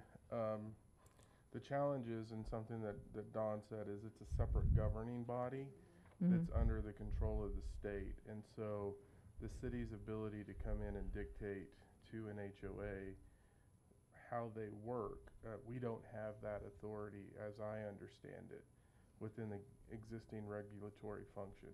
That's really something that the state's going to have to act on because that's in their purview. Thank you. I see in the common, what is it called? The Common Interest Act, that the state has also received a lot of requests for changes and has made a change in 2021 as well as in 2023. And so, yes, I'm trying to keep the city out of this and saying, I know we have the NGLA group to coordinate. And I think you talk with a lot of the board members of HOAs. Is that true, Mr. Tomac? Councilmember Chris, yes, we do, but I do want to note that the Neighborhood Group Leaders Association is a network of neighborhood-based community groups, not of actual HOAs. Even though there's a lot of coordination there and a lot of participation of HOAs within those groups, they are separate entities. And I wanted to address that the cost increases. There's a lot of things that we're hearing, a lot of that kind of feedback as well. So a lot of things playing into that, including obviously inflation, the things that are affecting all of us. But a lot of what we've been hearing of the dramatic increases are actually related, certainly not unique to Longmont, but related to insurance cost increases that are somewhat related nationally, but especially on cities along the Front Range, partially related to the Marshall Fire, and those kind of issues have caused dramatic increases in HOA insurance rates for all of our communities.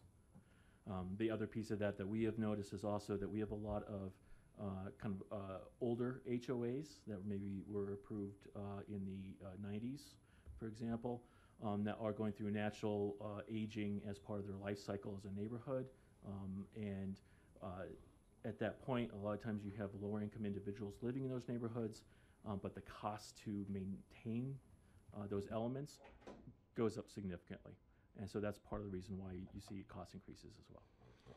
So in part of it, what we got into around when we had the flood is when Don talked about there's certain infrastructure that the HOAs are required to maintain.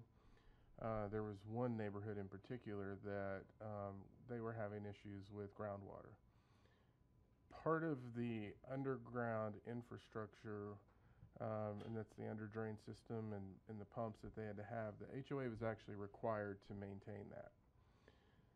When the issue, so at some point in the history of that HOA, it was functioning and then it wasn't functioning. And so in order to deal with the issue and what they were required to, many people had moved into a neighborhood not realizing that the HOA was responsible for that work. So the HOA actually had to re-engage and charge the necessary costs or the necessary rates in order to maintain the infrastructure that they had been required to maintain over time. So there are occasions in older neighborhoods where you'll see this evolution of being really active to not active, but then when, to Wayne's point, when the infrastructure needs to be maintained, they will see significant increases.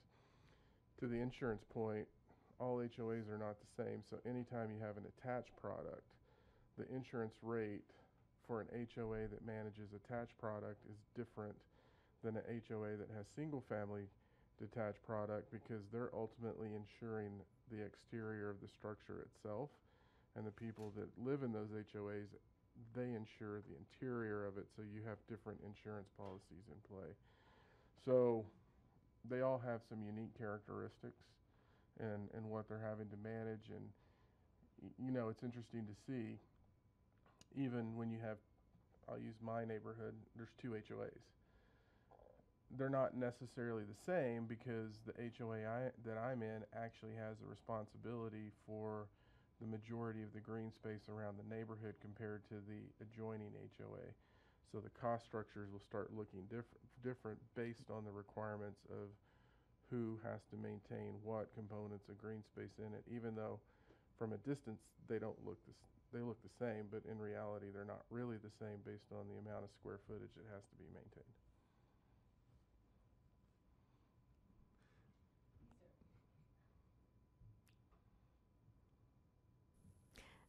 These are homeowner associations, but it's feeling to homeowners like they're not part of the association anymore. And I know there's a board elected, but often that's a 5-person board.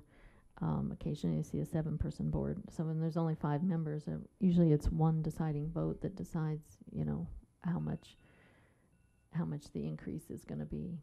So this has been a very good discussion. I appreciate you bringing all this information forward to us, and I'd like to continue it at some point as to how we can support citizens in the city.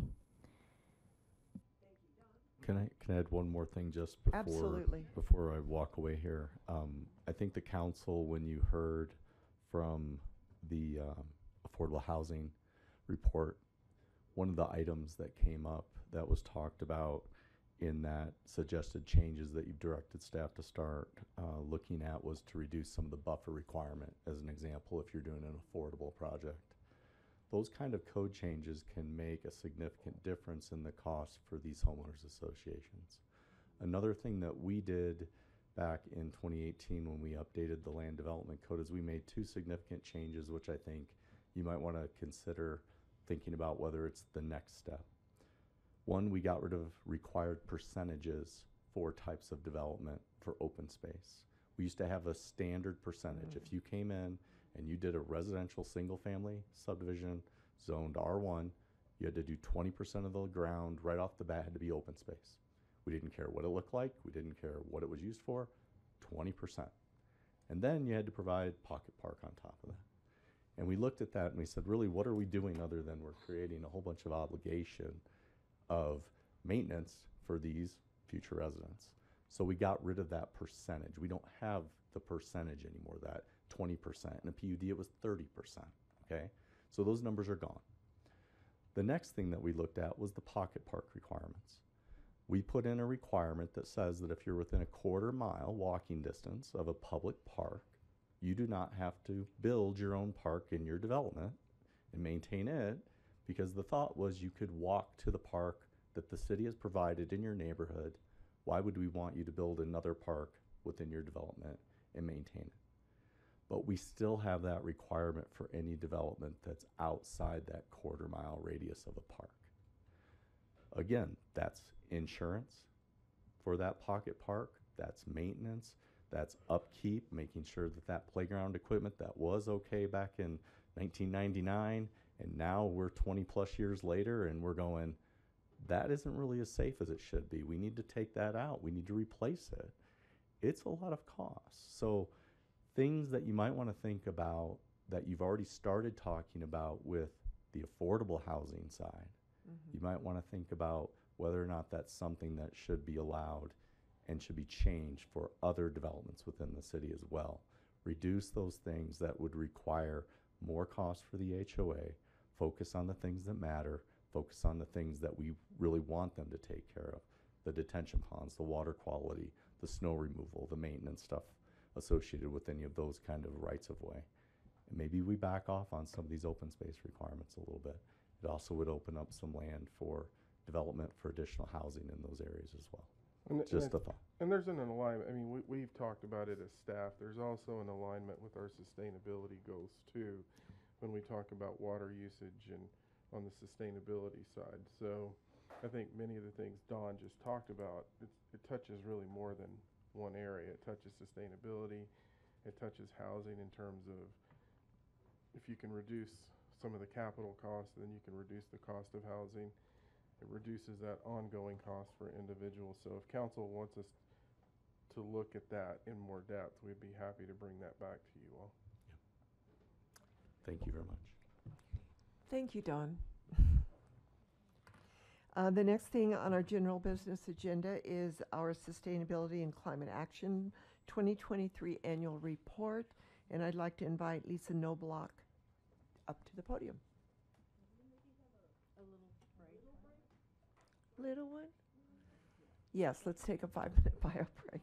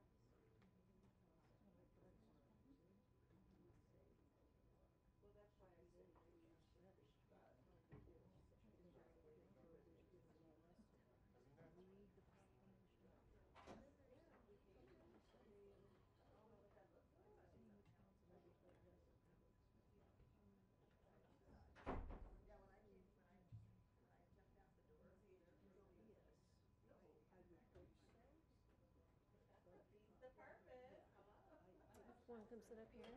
What's up? I said, want to come sit up here? It feels so empty. Thank you.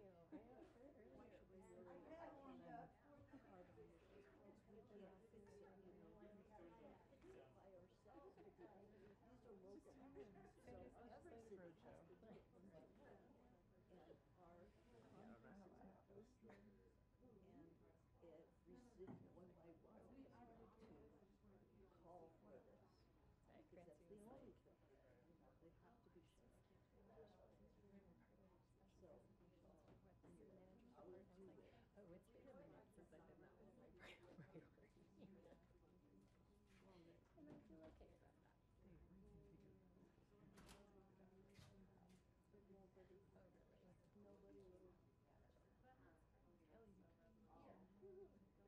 that was my priority. And I feel okay about that. You know, fair enough. We're just the business. Just the business. But you sure were.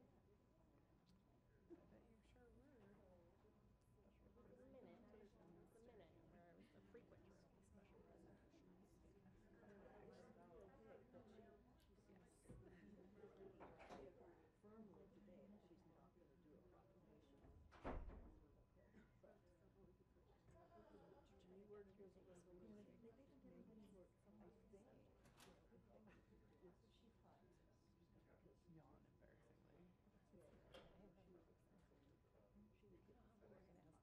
She finds us. Yawn embarrassingly.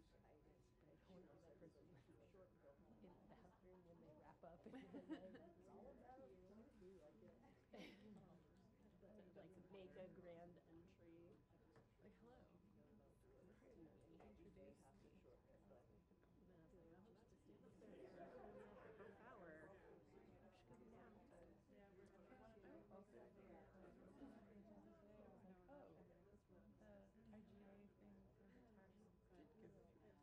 we talked about so many things.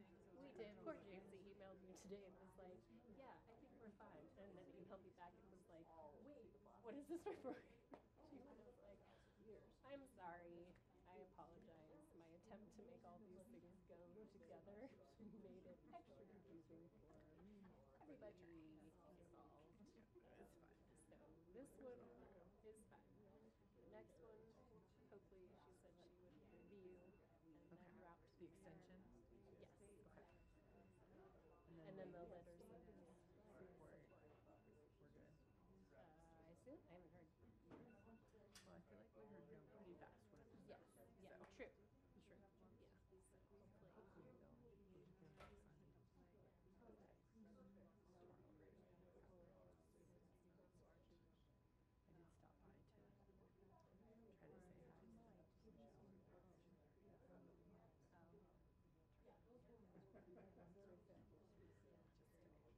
Because something else was like the resolution.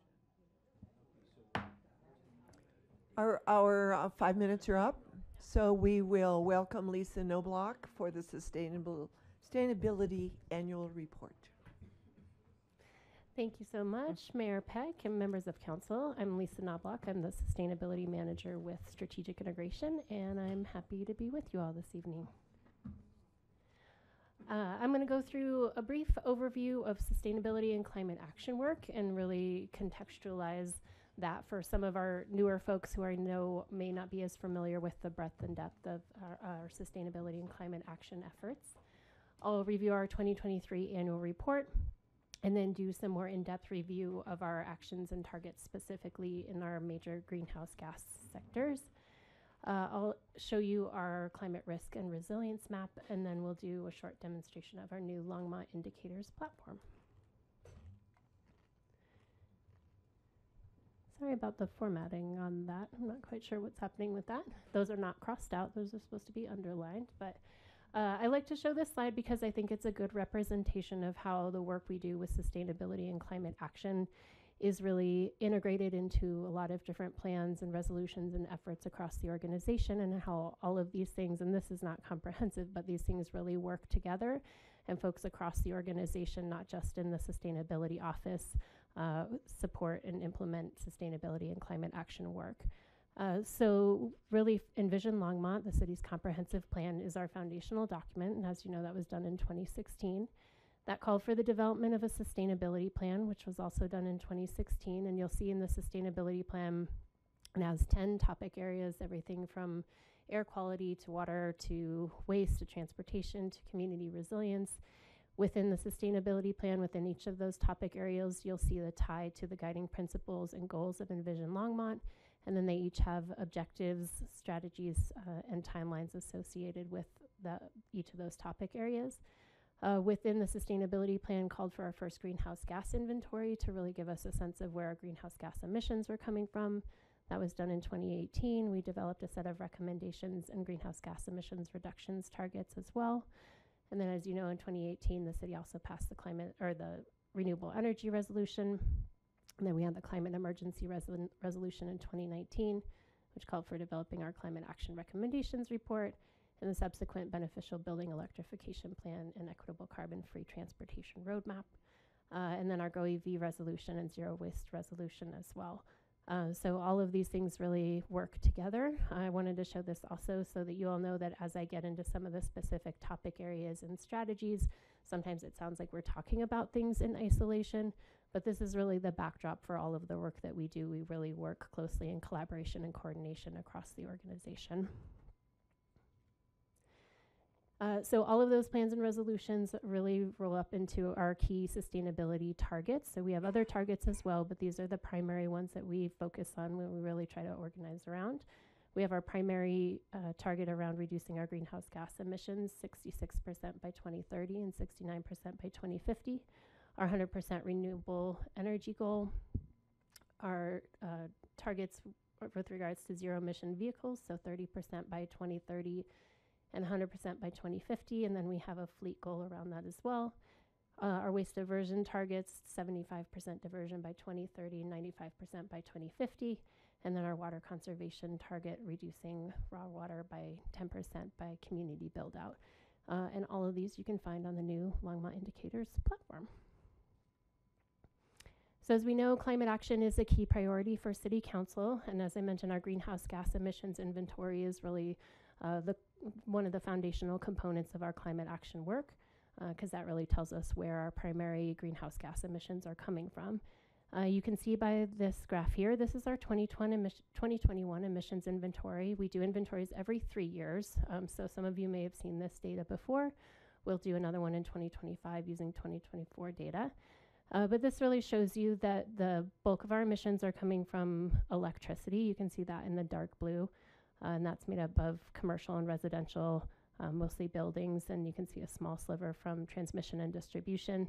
This kind of rust color on the bottom, I just want to point out, that's what we refer to as our additional equity share of emissions. So that's the emissions associated with our portion of the electricity that Platte River sells on the market, not what's delivered to Longmont. It's not actually included in our formal inventory, but we think it's an important point of information. The next primary source is natural gas, and you'll see again the commercial and residential buildings make up a significant portion of that, and then transportation followed by a couple of other smaller sectors. So this is a graph from Longmont Indicators that shows how well we're doing in reaching our climate action goals. So you can see in 2021 we had a 13% reduction from that 2016 baseline. You'll see on the top, the dashed line there, that's what we call business as usual. So if we did nothing else beyond today, that's how we could expect to see our emissions to grow. But if we keep on track with implementing what we have identified through the sustainability plan and climate action recommendations report, you can see that we'd be just about reaching our 2030 goal if we reach that 100% renewable energy goal by 2030. And then you can see we are on track to exceed our 2050 goal. That teal colored box is the stationary energy emissions. So really you can see the bulk of that is electricity and natural gas. That's why you see that big drop in 2030. And the remaining emissions are primarily natural gas from buildings and then transportation. So I'm not going to go through the whole 2023 report that you all had in your packet, but I want to point out some formatting changes from the last year. So we moved things around a little bit. We now have this cover page that has more of that history and that contextualization and that tie to Envision Longmont. It has Longmont sustainability vision and then driving folks again to Longmont indicators. The two metrics I want to point out to you here is that 81% of our strategies from the sustainability plan and climate action recommendations report are on track for implementation. And 52% of our targets are on track to be met. And I want to highlight that number in particular because there are still a handful of targets that we have that are have been on the back burner as kind of to be determined. A couple of our equity related targets, because we've just had some difficulty in really figuring out how do we track and report those things. So that's impacting that number. And then we have a couple indicators in our energy and transportation sectors, which I'll talk about in a few minutes, that aren't on track. There's work underway, but they're not on track to meeting our participation numbers that we're anticipating to really help us get to our greenhouse gas emissions reductions goals. So the page on the left, you'll see it's that snapshot of those key sustainability targets and how well we're doing meeting those targets. On the bottom left, you'll see the ways in which we engage the community, which is a really important part of our work. We know that we as the city can't do all of this work alone, so we engage with our residents, we engage with the business community, we engage with community-based organizations, and this showcases some of that work there. And then we have supporting work in adaptation resilience, a lot of education and outreach that we do, and then a focus on equity and climate action. And then I'll just highlight this little climate action icon at the bottom. You'll see that noted throughout the report, which just shows recommendations that were specifically from the climate action recommendations report.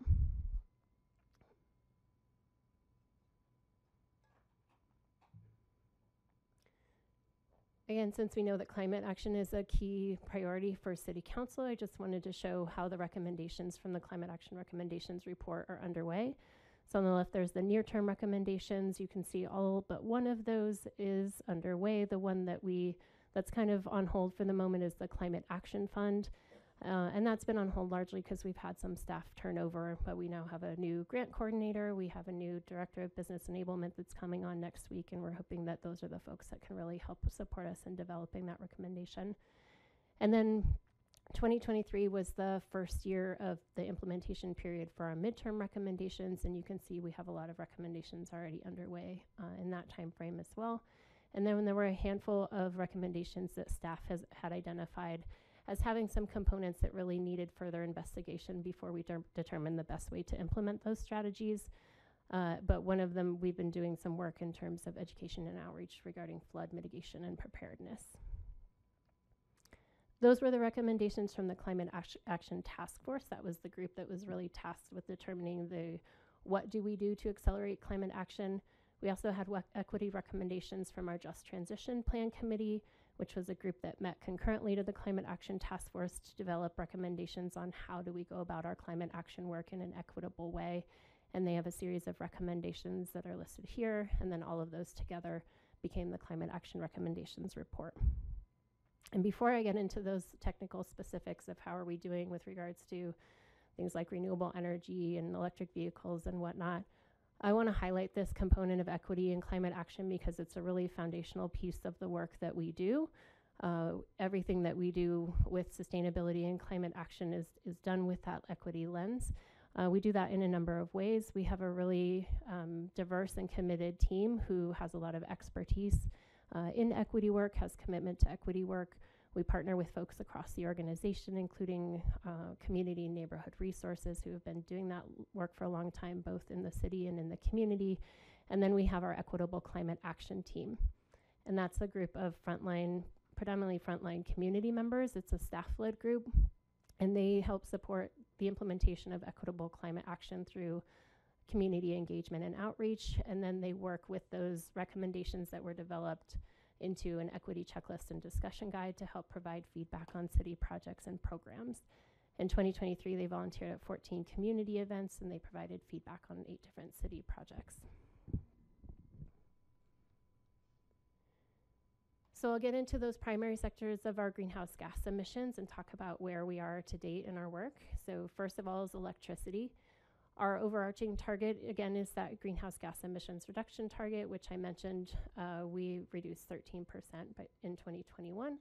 And then we have two supporting targets, the first of which is increasing our renewable energy to 100% by 2030. I apologize, we don't have 2023 numbers. I was hoping to. They should be ready any day. We'll make sure to share those with you when we get them. But in 2022, our portion of renewable energy that was delivered to Longmont was about 48%. And then Platte River's total portfolio was about 36% renewable. As you all know, Platte River right now has their integrated resource planning process underway. They'll be coming to you in the coming months to discuss that further with you. And then they have two additional integrated resource planning processes that they'll do between now and 2030 with a focus on this goal. The other supporting target is increasing our electric energy savings to 2% through energy efficiency measures by 2025. We are not on track to meeting that target. In 2023, that number actually dropped a bit from 2022. That's due to a couple of factors. There's population growth in that. There's load growth from electrification measures. And then a lot of our commercial customers, our bigger commercial customers in particular, have done a lot of the easier kind of low-hanging fruit with regards to energy efficiency. And so we need to step up our support with them for the more difficult items to implement to really get us more to that 2% electric, or that 2% energy efficiency savings. These are the 5 recommendations from the Climate Action Task Force in renewable energy. The ones in blue are the near-term recommendations, and the one in that reddish color are the midterm recommendations. And you can see that there's a lot of work happening in each of these. The one that I'll highlight here that's not quite on track is the Climate Action Task Force had recommended to accelerate the AMI installation. And we did not hit that end of 2023 target, but we are on track for that completion of installation by the end of 2024. In natural gas, again, we have our overarching greenhouse gas target with 2 supporting targets. One is decreasing the utility cost burden for low-income households through energy efficiency measures. We are doing well on that. And then again, that energy efficiency savings goal. And you'll see a number of these recommendations from the Climate Action Task Force are really important in helping us to achieve that energy efficiency savings goal, many of which we are on track for. Again, the commercial energy efficiency, like I said, that's an ongoing program. We need to step that up to see our impact from that program. Similarly, our low-income energy efficiency program and residential energy efficiency program both have targets to reach 400 homes by 2025. We are not on track to meet that, but we are trying to shift the resources that we have available and do additional outreach and education this year to help drive up participation in those programs. Our work on the beneficial electrification plan is underway. We have incentives. We're doing a lot of education and promotion, focusing on partnerships and demonstrations. And then one of the key things that I want to highlight here that came out of the electrification plan was implementing code recommendations for building electrification along with EV and solar readiness. The recommendation from the electrification plan was to implement the code recommendations from the Northwestern Regional Code Cohort, which we have been participating in. That's a regional group of communities that are working to create consistent code requirements across our communities to help support reaching our climate action goals, as well as create that consistency for the developer and contractor community. Those recommendations were done in fall of 2023. Staff has been evaluating those, and then the business services folks will be rolling that into the 2024 code cycle and be bringing those to you all for discussion and consideration later this year. In the transportation area, we have a target of reducing our transportation emissions 40% by 2030 and 100% by 2050. We're doing pretty well on that. We've decreased our emissions 26% based on that 2021 inventory. I will put an asterisk next to that where and just note that the transportation sector is one where the methodology for calculating those emissions is continuously changing. It's very much an art, not a science, and we're trying to keep up with best practices. So some of that number reflects the work that we've been putting in, and some of that number also reflects some of those changes in methodology.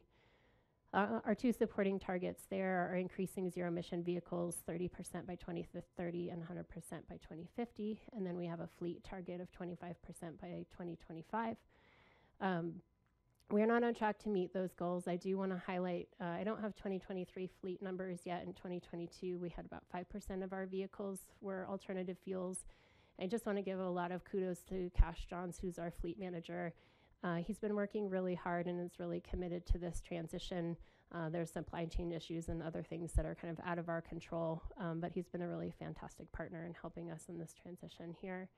And then as far as citywide electric vehicles, as you can imagine, there's a lot of factors that are outside of Longmont's control. There's a lot of market forces at play. So we do what we can. We provide, we have some EV charging rebates available. We do some promotion, and we will do more of that this year to make sure that folks are aware of the federal and state incentives that are available, kind of myth busting, those sorts of things around electric vehicles.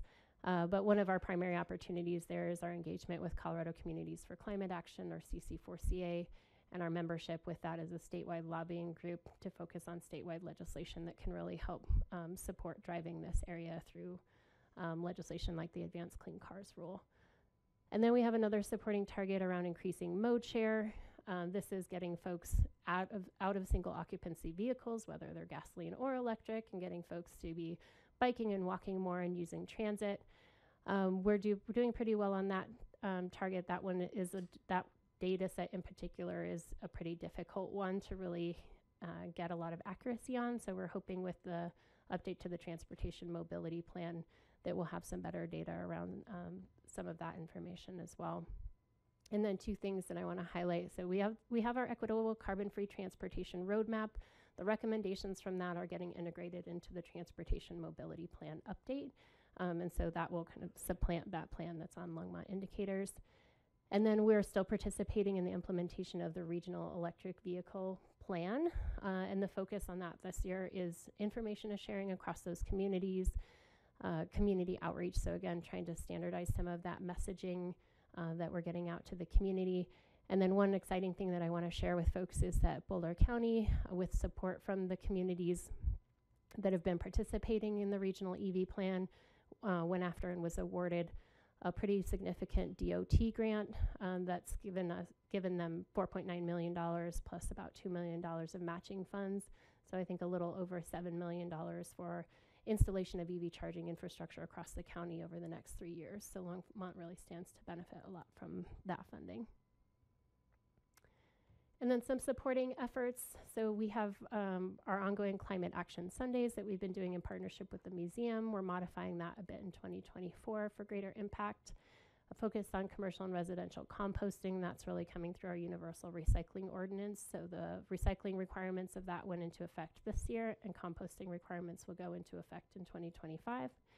And then we've been doing a lot of work in this public health impacts of climate change area. So we just finished up our climate risk and resilience map, which I'll show to you. And then we have two programs that we've been doing, the first of which is a whole home health extreme heat program, and that's in partnership with LPC and Housing and Community Investment, and that's bringing together health and safety measures, energy efficiency measures, and building electrification for the purposes of cooling and creating healthy, safe, and comfortable homes for folks to be more resilient as we see more extreme heat days. And we have some funding that we received from the DOE, as well as some additional county money that we'll be utilizing this year to continue to scale that program. And then one of the things we did last year is real-time heat mapping. So we had a set of community volunteers put heat sensors on their cars and drive around on a hot summer day throughout the city and get real-time data on the heat differential in different parts of the community based on different physical characteristics. And then we held a number of community cooling conversations in some of the neighborhoods that were showing as higher for extreme heat risk, and really talked to folks about what they wanted to see as far as cooling solutions in their neighborhoods. And so they identified a number of solutions that we're now working this year with our parks folks and community and neighborhood resources and art and public places to implement those cooling solutions in the Kensington, Lanyon, and Spangler parks. And then we'll continue those conversations with additional neighborhoods this year as well.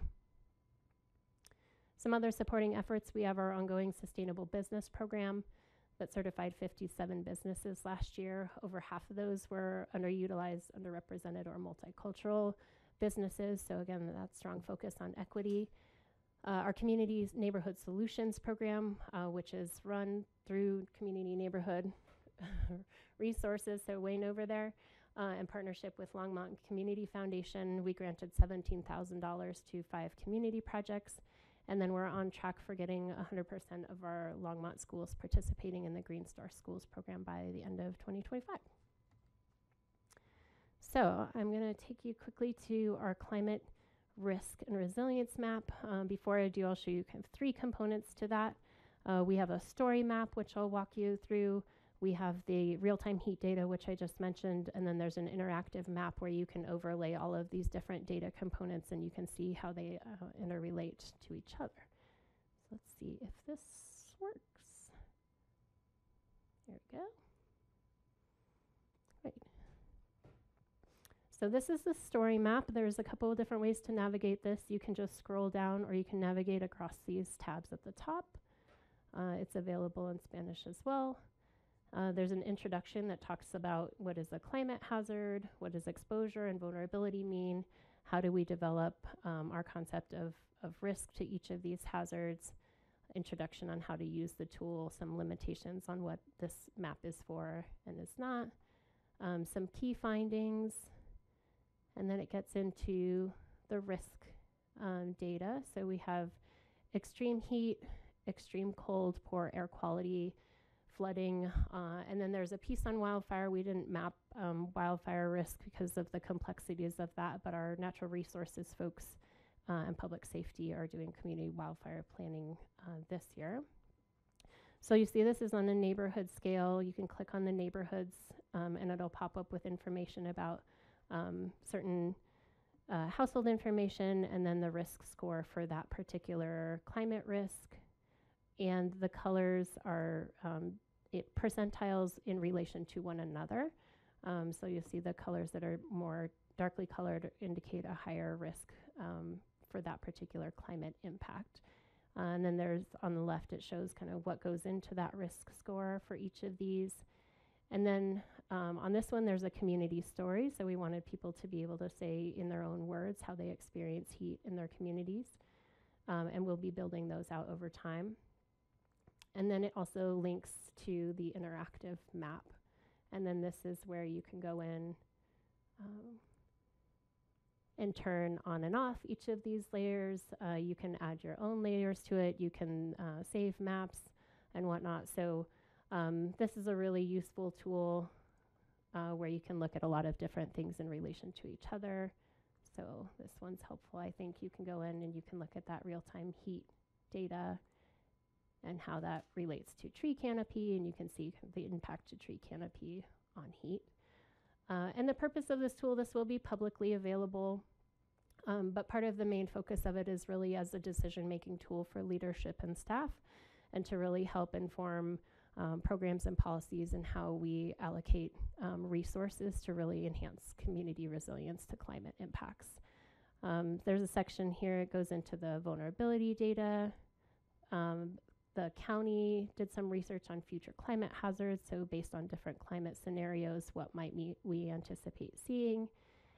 And then there's a section here that we're calling currently community solutions and adaptive capacity. That's really the resilience component. So we understand that we don't want to just look at risk. We think that's a really important piece to understand, but that's not the full picture. And we don't want to just look at it from that deficit perspective, but we really want to understand what are the assets and resources that neighborhoods have as well that really enhance that long-term resilience, and how do we build up those resources.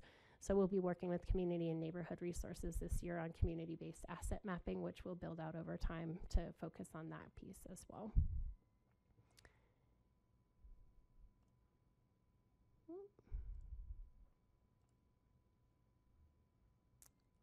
All right. And then the last thing I want to show you all is if you all want to go in and point your constituents to this as well, to see how are we doing on all of these things, what are the actions that are underway, how are we progressing towards meeting our goals, and then if you really want to do a deep dive into greenhouse gas emissions, which some of you I know might be interested in doing that, we have our new Longmont Indicators platform, and we're really excited about this. It's a place that brings a lot of these plans together so folks can see really clearly what are the connections across each of these plans. So it currently has the sustainability plan, climate action recommendations report, Envision Longmont, the electrification plan and the transportation roadmap. It has an overview of our greenhouse gas emissions and how we're reaching our goals. It shows some of our strategic indicators and how well we're doing on those. And then there's a lot of great functionality here where you can click on this Actions tab, and it'll pull up all of the actions of all of the plans if you want to see all of them. You can search by what we've called overarching theme. So what we noticed, we'd get questions a lot of folks saying, why isn't this aspect of transportation covered in the sustainability plan? You all aren't doing anything on this piece. And we'd say, well, that we are, but that's covered in Envision. This is an opportunity where people can actually go in, see some of those overarching topics. So say transportation, and it'll pull up all of the all of the actions across all of those plans that are related to transportation. And then people can pick one of those. They can go into those and see all of the details on what we're doing with that particular strategy, who's the staff contact if you want more information, what's the implementation timeline. You can also do the same thing for all of the indicators as well. So if you're really interested in, say, environmental stewardship indicators, it will pull all of those up, and then you can click on each of these and see where we're at in meeting our indicators. And then it also shows which other indicators that this is connected to. You can go into any one of these individual plans, say Envision Longmont. You can see the guiding principles there, clicking on each of one of them and kind of go as deep as you want into the information on each of these. And then the other component is what's called the scenario tool. And that's where you can do a deep dive in terms of our greenhouse gas emissions inventory. So it'll pull up this graph. It takes a minute to populate. You can see kind of down here at the bottom what our baseline is, what our target years are, the main sources of our greenhouse gas emissions. And then you can go, let's see, where did it go? You can go into actions.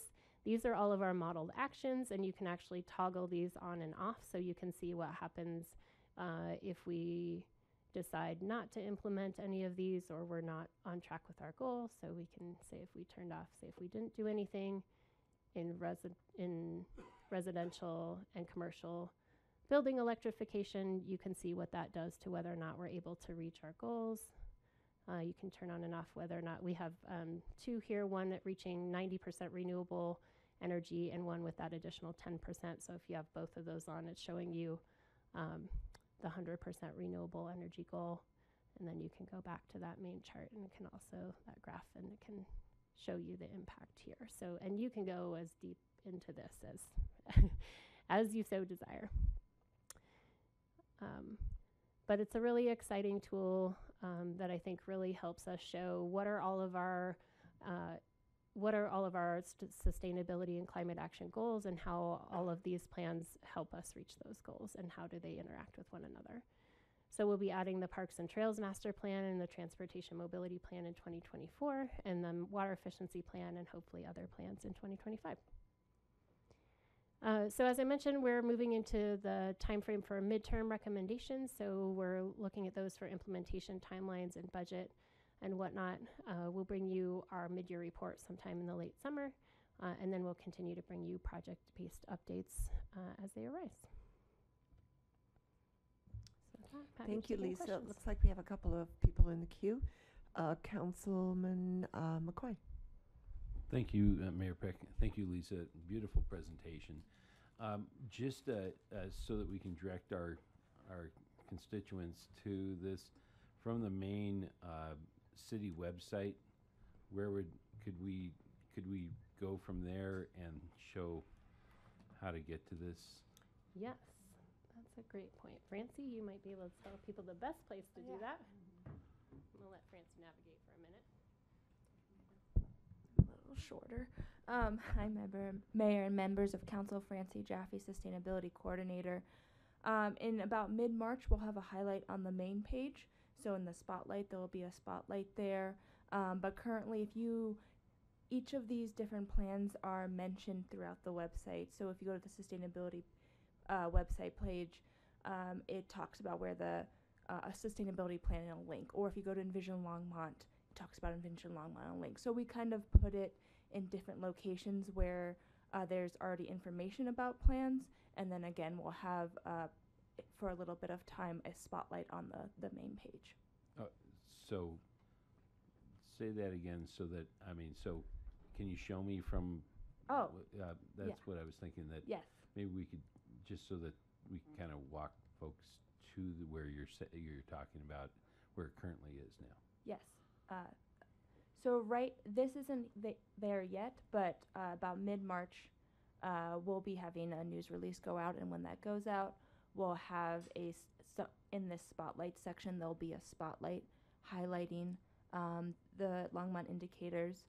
Until then, if you navigate over to In Community, we have our sustainability section. So if I go here, and then right on this main page, we talk about our plan, and there's a want to learn more, and right there's a link to Longmont indicators. Wonderful. That's what I wanted to see. Great. So that, because people will want to know that, and this I see is kind of along the lines that of Christine Pacheco's sort of dashboard that showed a lot of things, aspects in regards to their presentation at the National League of Cities City Summit conference, where it had that same sort of aspect to it that people will want to know, because other communities might want to emulate what we're doing here. Councilman Martin. Thank you, Mayor Peck. And Lisa, this is really an impressive dashboard, so I like it. I think maybe on your presentation, I'm thinking slide 11, it was where you had the green and yellow arrows that showed whether you were on pace. This one? Or natural yes, gas? Yeah, no, this one is good. So I'm kind of, it's obvious why AMI installation is yellow, because we had a lot of problems and it's taken like 2 years longer than we thought it would. But, or at least 2 years longer than I thought it was, and 1 year longer than anybody else thought it would. But the DER's pilot and development plan is showing green. And I wonder how you get to that. Because here's how I get to what it ought to be, yellow or red. Okay. So right now, the plans that LPC will enumerate get us to about 1.4 megawatts of peak demand that could be shifted, which is the real purpose of DERs. And that's going to be maybe by the end of next year, end of 2025. And PRPA's expectation for Longmont is, I believe, 7 megawatts per by 2030, which is roughly 10% of our projected peak demand. And the literature says that we really should be shooting for 20%, especially since PRPA isn't going to be at 100% renewables. And I personally think that the city should shift load and not buy this stuff when it's not renewable from them. So, so with all that preface that I know everybody hates, how do you come to the arrow is green? Sure. Yeah, Councilmember Martin, thank you for the question. I will answer with my thought process, and then I will say some of your other questions probably would be better directed to LPC folks to speak to some of those numbers. So the recommendation was looking specifically at the DER's pilot and development plan. That process has been underway, and we have the smart grid roadmap that's underway that's set to be complete in the first quarter of 2024. So this progress is more focused on that planning work goals and interim goals than an actual than those accomplishment. those outcome pieces. Yes. Okay. Are most of these really not outcome based? It just depends on the recommendation and the way in which they were worded in the climate action recommendations report. So if you remember on this slide, I did highlight in yellow those things that we have work happening. I would have put red where we really just didn't have anything going on. And again, that's just the way my brain categorizes things.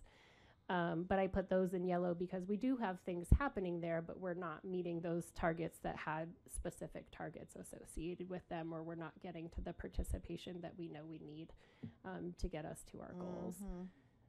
So I will admit that those were more my organizational and my own brain, just because of the way that these are set up. Okay. So would it help you to have policy goals set by the council like the 2030 goal? For all of them, building envelope, because that's. I mean, I was happy to see that your aspiration for this year is 400 homes, low-income homes. That's still a really low number considering how many we would like to have. Yes. Yeah. And so, it would be wonderful to know where the need resides, so that we can set goals that allow us to declare victory, And yeah, it's not going to be by 2030 because it's really hard to get people to do that, but let alone pay for it, or us finding money to pay for it. I know it's hard, and yet the goals are not very ambitious either. Councilmember Martin, yeah, I would say that I think we have our overarching and our supporting targets. We know a lot of what we need to do to get there, and we've identified, I think, where we have specific participation numbers or targets, and we have data that's in the background for us as far as energy saved and those things. I don't think we necessarily need additional policy targets to that depth. We have a lot of that background data that I don't necessarily present here based on that modeling that we have available. I think it's a matter of having the resources to scale to get that participation that we need in those things. Right. And the reason that I asked is not because I thought you don't know, but because your goals are against plan rather than against objective, and that makes you able to do lots of green energy, but it also leaves us with a lot of people with drafty houses when it becomes really a problem not to be electric. So I'm just, that's the reason that I'm asking, and will continue to ask. Yeah, thank you. Sure. And thank you really much. This is really very helpful, but those green arrows are not credible to me. Yes. Yeah, thank you. I understand. Yeah. And that's also part of, again, going to the Longmont indicators. That is where there's a lot of those harder numbers that you can also dig into. Yeah. Thank you. And I will say that those do not represent these targets that have more specificity around them, that we are showing whether or not we're on track for those. Seeing no one else in the queue, thank you, Lisa. It was really a good report. Thank you all so much. Have a good evening. You too. We are now at E, which is our 2024 legislative bills recommended for City Council. Sandy Cedar, Assistant City Manager.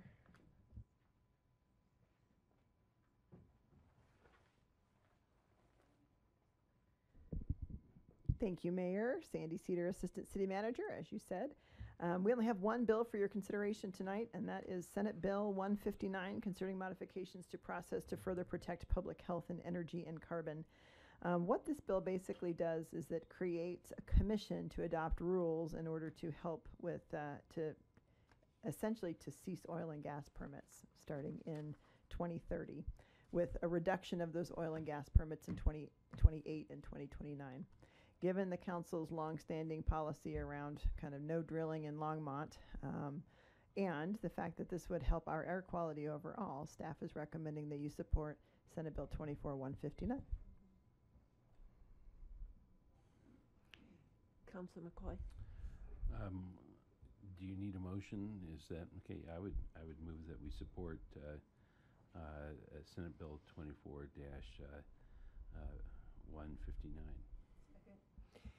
Councilor McCoy made the motion to support SB 24-159, seconded by Councilor Martin. I think this is an interesting bill. Is this Mike Foot's bill? Do you know? Oop, I should look that up. I'm No, not sure. Yeah. Okay. I find it interesting. I wonder how many gas and oil companies are going to rush to get all those permits in before 2030. So it'd just be interesting to watch. But yes, I support this as well. I don't see anybody else that wants to yak on about this, so let's vote.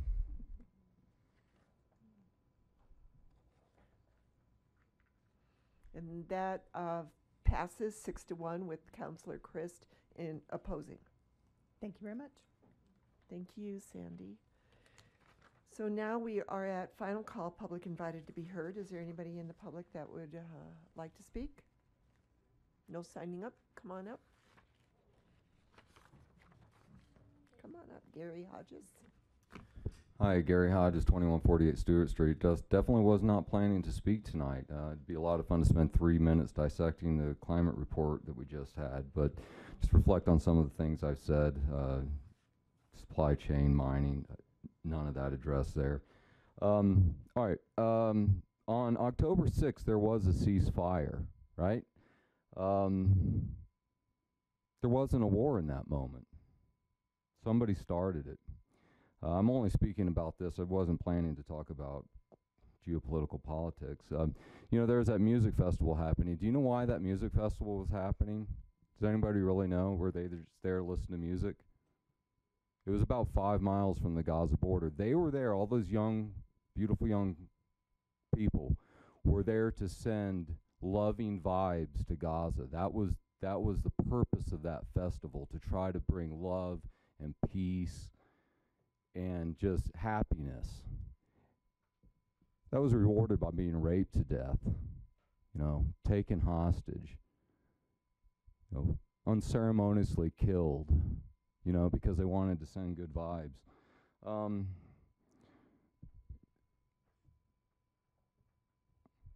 The idea that it's a genocide is just utterly preposterous. That it's couched in those terms is beyond disgusting. All right, in World War II, the Allies killed around 2 million German civilians. That was on top of, I think, around 5 million military people. Was that a genocide? Were the Allies committing genocide to the people of Germany? No, of course not. It would be absurd to suggest that was the case, and it's absurd to suggest that's what's going on now. Last week, I went to a talk at University of Colorado, Yoram Hazani. That's where I got some of this information, just pulling it out of my head. He's got 9 children, lives in Israel, he has 2 sons in the IDF. His sons aren't shooting children. They're not trying to wipe out these people. It's the result of an attack, horrible attack. I would like to say things that I've heard and read about what these people did, but it is so disturbing, I honestly don't want to put it in anybody's head. It keeps me up at night. I mean, it is barbarism unlike anything that you could imagine. One thing I learned the other night was, you know, just like any country, I mean, we have people on the left, people on the right, and large percentage of the people in Israel that you would call on the left has supported this 2-state solution. He said today polling shows that Like 70% of the people that once supported that are opposed to it. They know what the deal is. It would be wholly disappointing if council votes on a proclamation as it was suggested tonight. I mean, I would just be so disappointed. Thank you. Thank you, Gary. Anyone else from the public? Steve?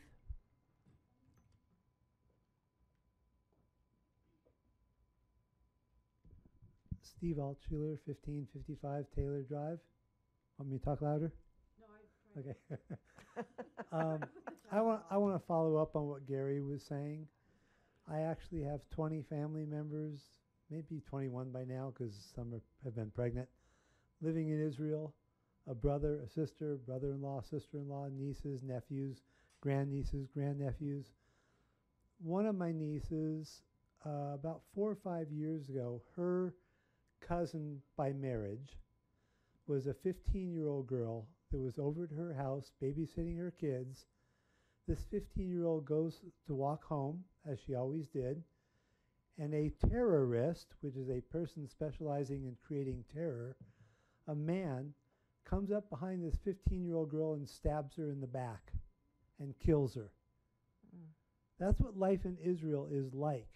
You don't hear about it all the time. They're constantly being attacked.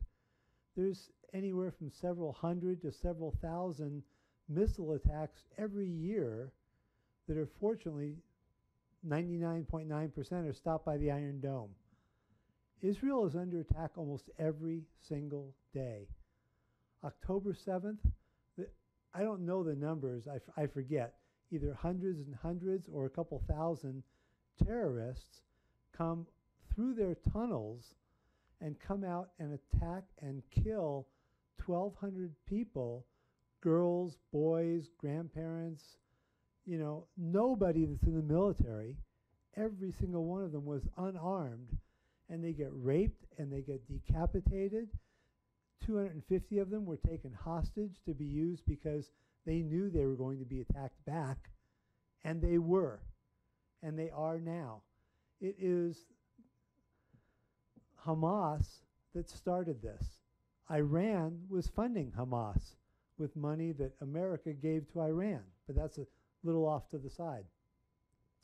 When Israel was attacking Gaza, they were dropping millions of leaflets saying, hey, get out of this section of town. We're going to be bombing you tomorrow. Hamas came out with their machine guns and held it to the Gazan head and said, you're not leaving. You're staying right where you are. Hamas has built the tunnels and their military outposts under those hospitals that they were talking about. So even though Israel sent flyers saying, leave this hospital, they had to bomb that hospital because that's where the Hamas military have been. So when these people are telling you genocide, I agree with Gary, it's not genocide. It is war. Israel's doing everything humanly possible to not kill civilians. Hamas is doing everything humanly possible to use civilians for human shields. Nobody is safe until this is over. You can't stop in the middle. Thanks, Thank Steve. Seeing no one else that is willing and anxious to come talk to us tonight, I'm going to close final call, public invited to be heard. Are there any mayor and council comments? Councilman McCoy. Thank you, Mayor Prick. Just a quick one, just to remind people that daylight savings time is happening on Sunday. Bearer of bad news, I think. So there you go, folks. Anyone else in the, I don't see anyone else in the queue. City manager remarks?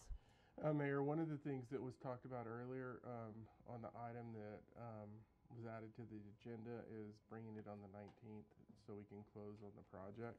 Okay. And so wanted to get council, see if council was agreeable after setting a short meeting on the night that we have the LHA board meeting for the city council to act on second reading on that item. If it's okay with you, we'll post it appropriately. Mm-hmm. Does that have to be a public meeting? It will be a public meeting. Just because it's posted? Okay. It'll be, we'll post it appropriately for a public meeting to act on that, but it'll be on the same night that we have All right. Housing Authority meeting. Sounds good. No City comment. Attorney. No comments, Mayor. Great. Seeing no comments, can I, okay.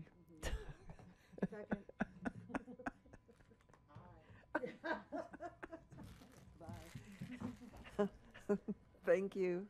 We are adjourned.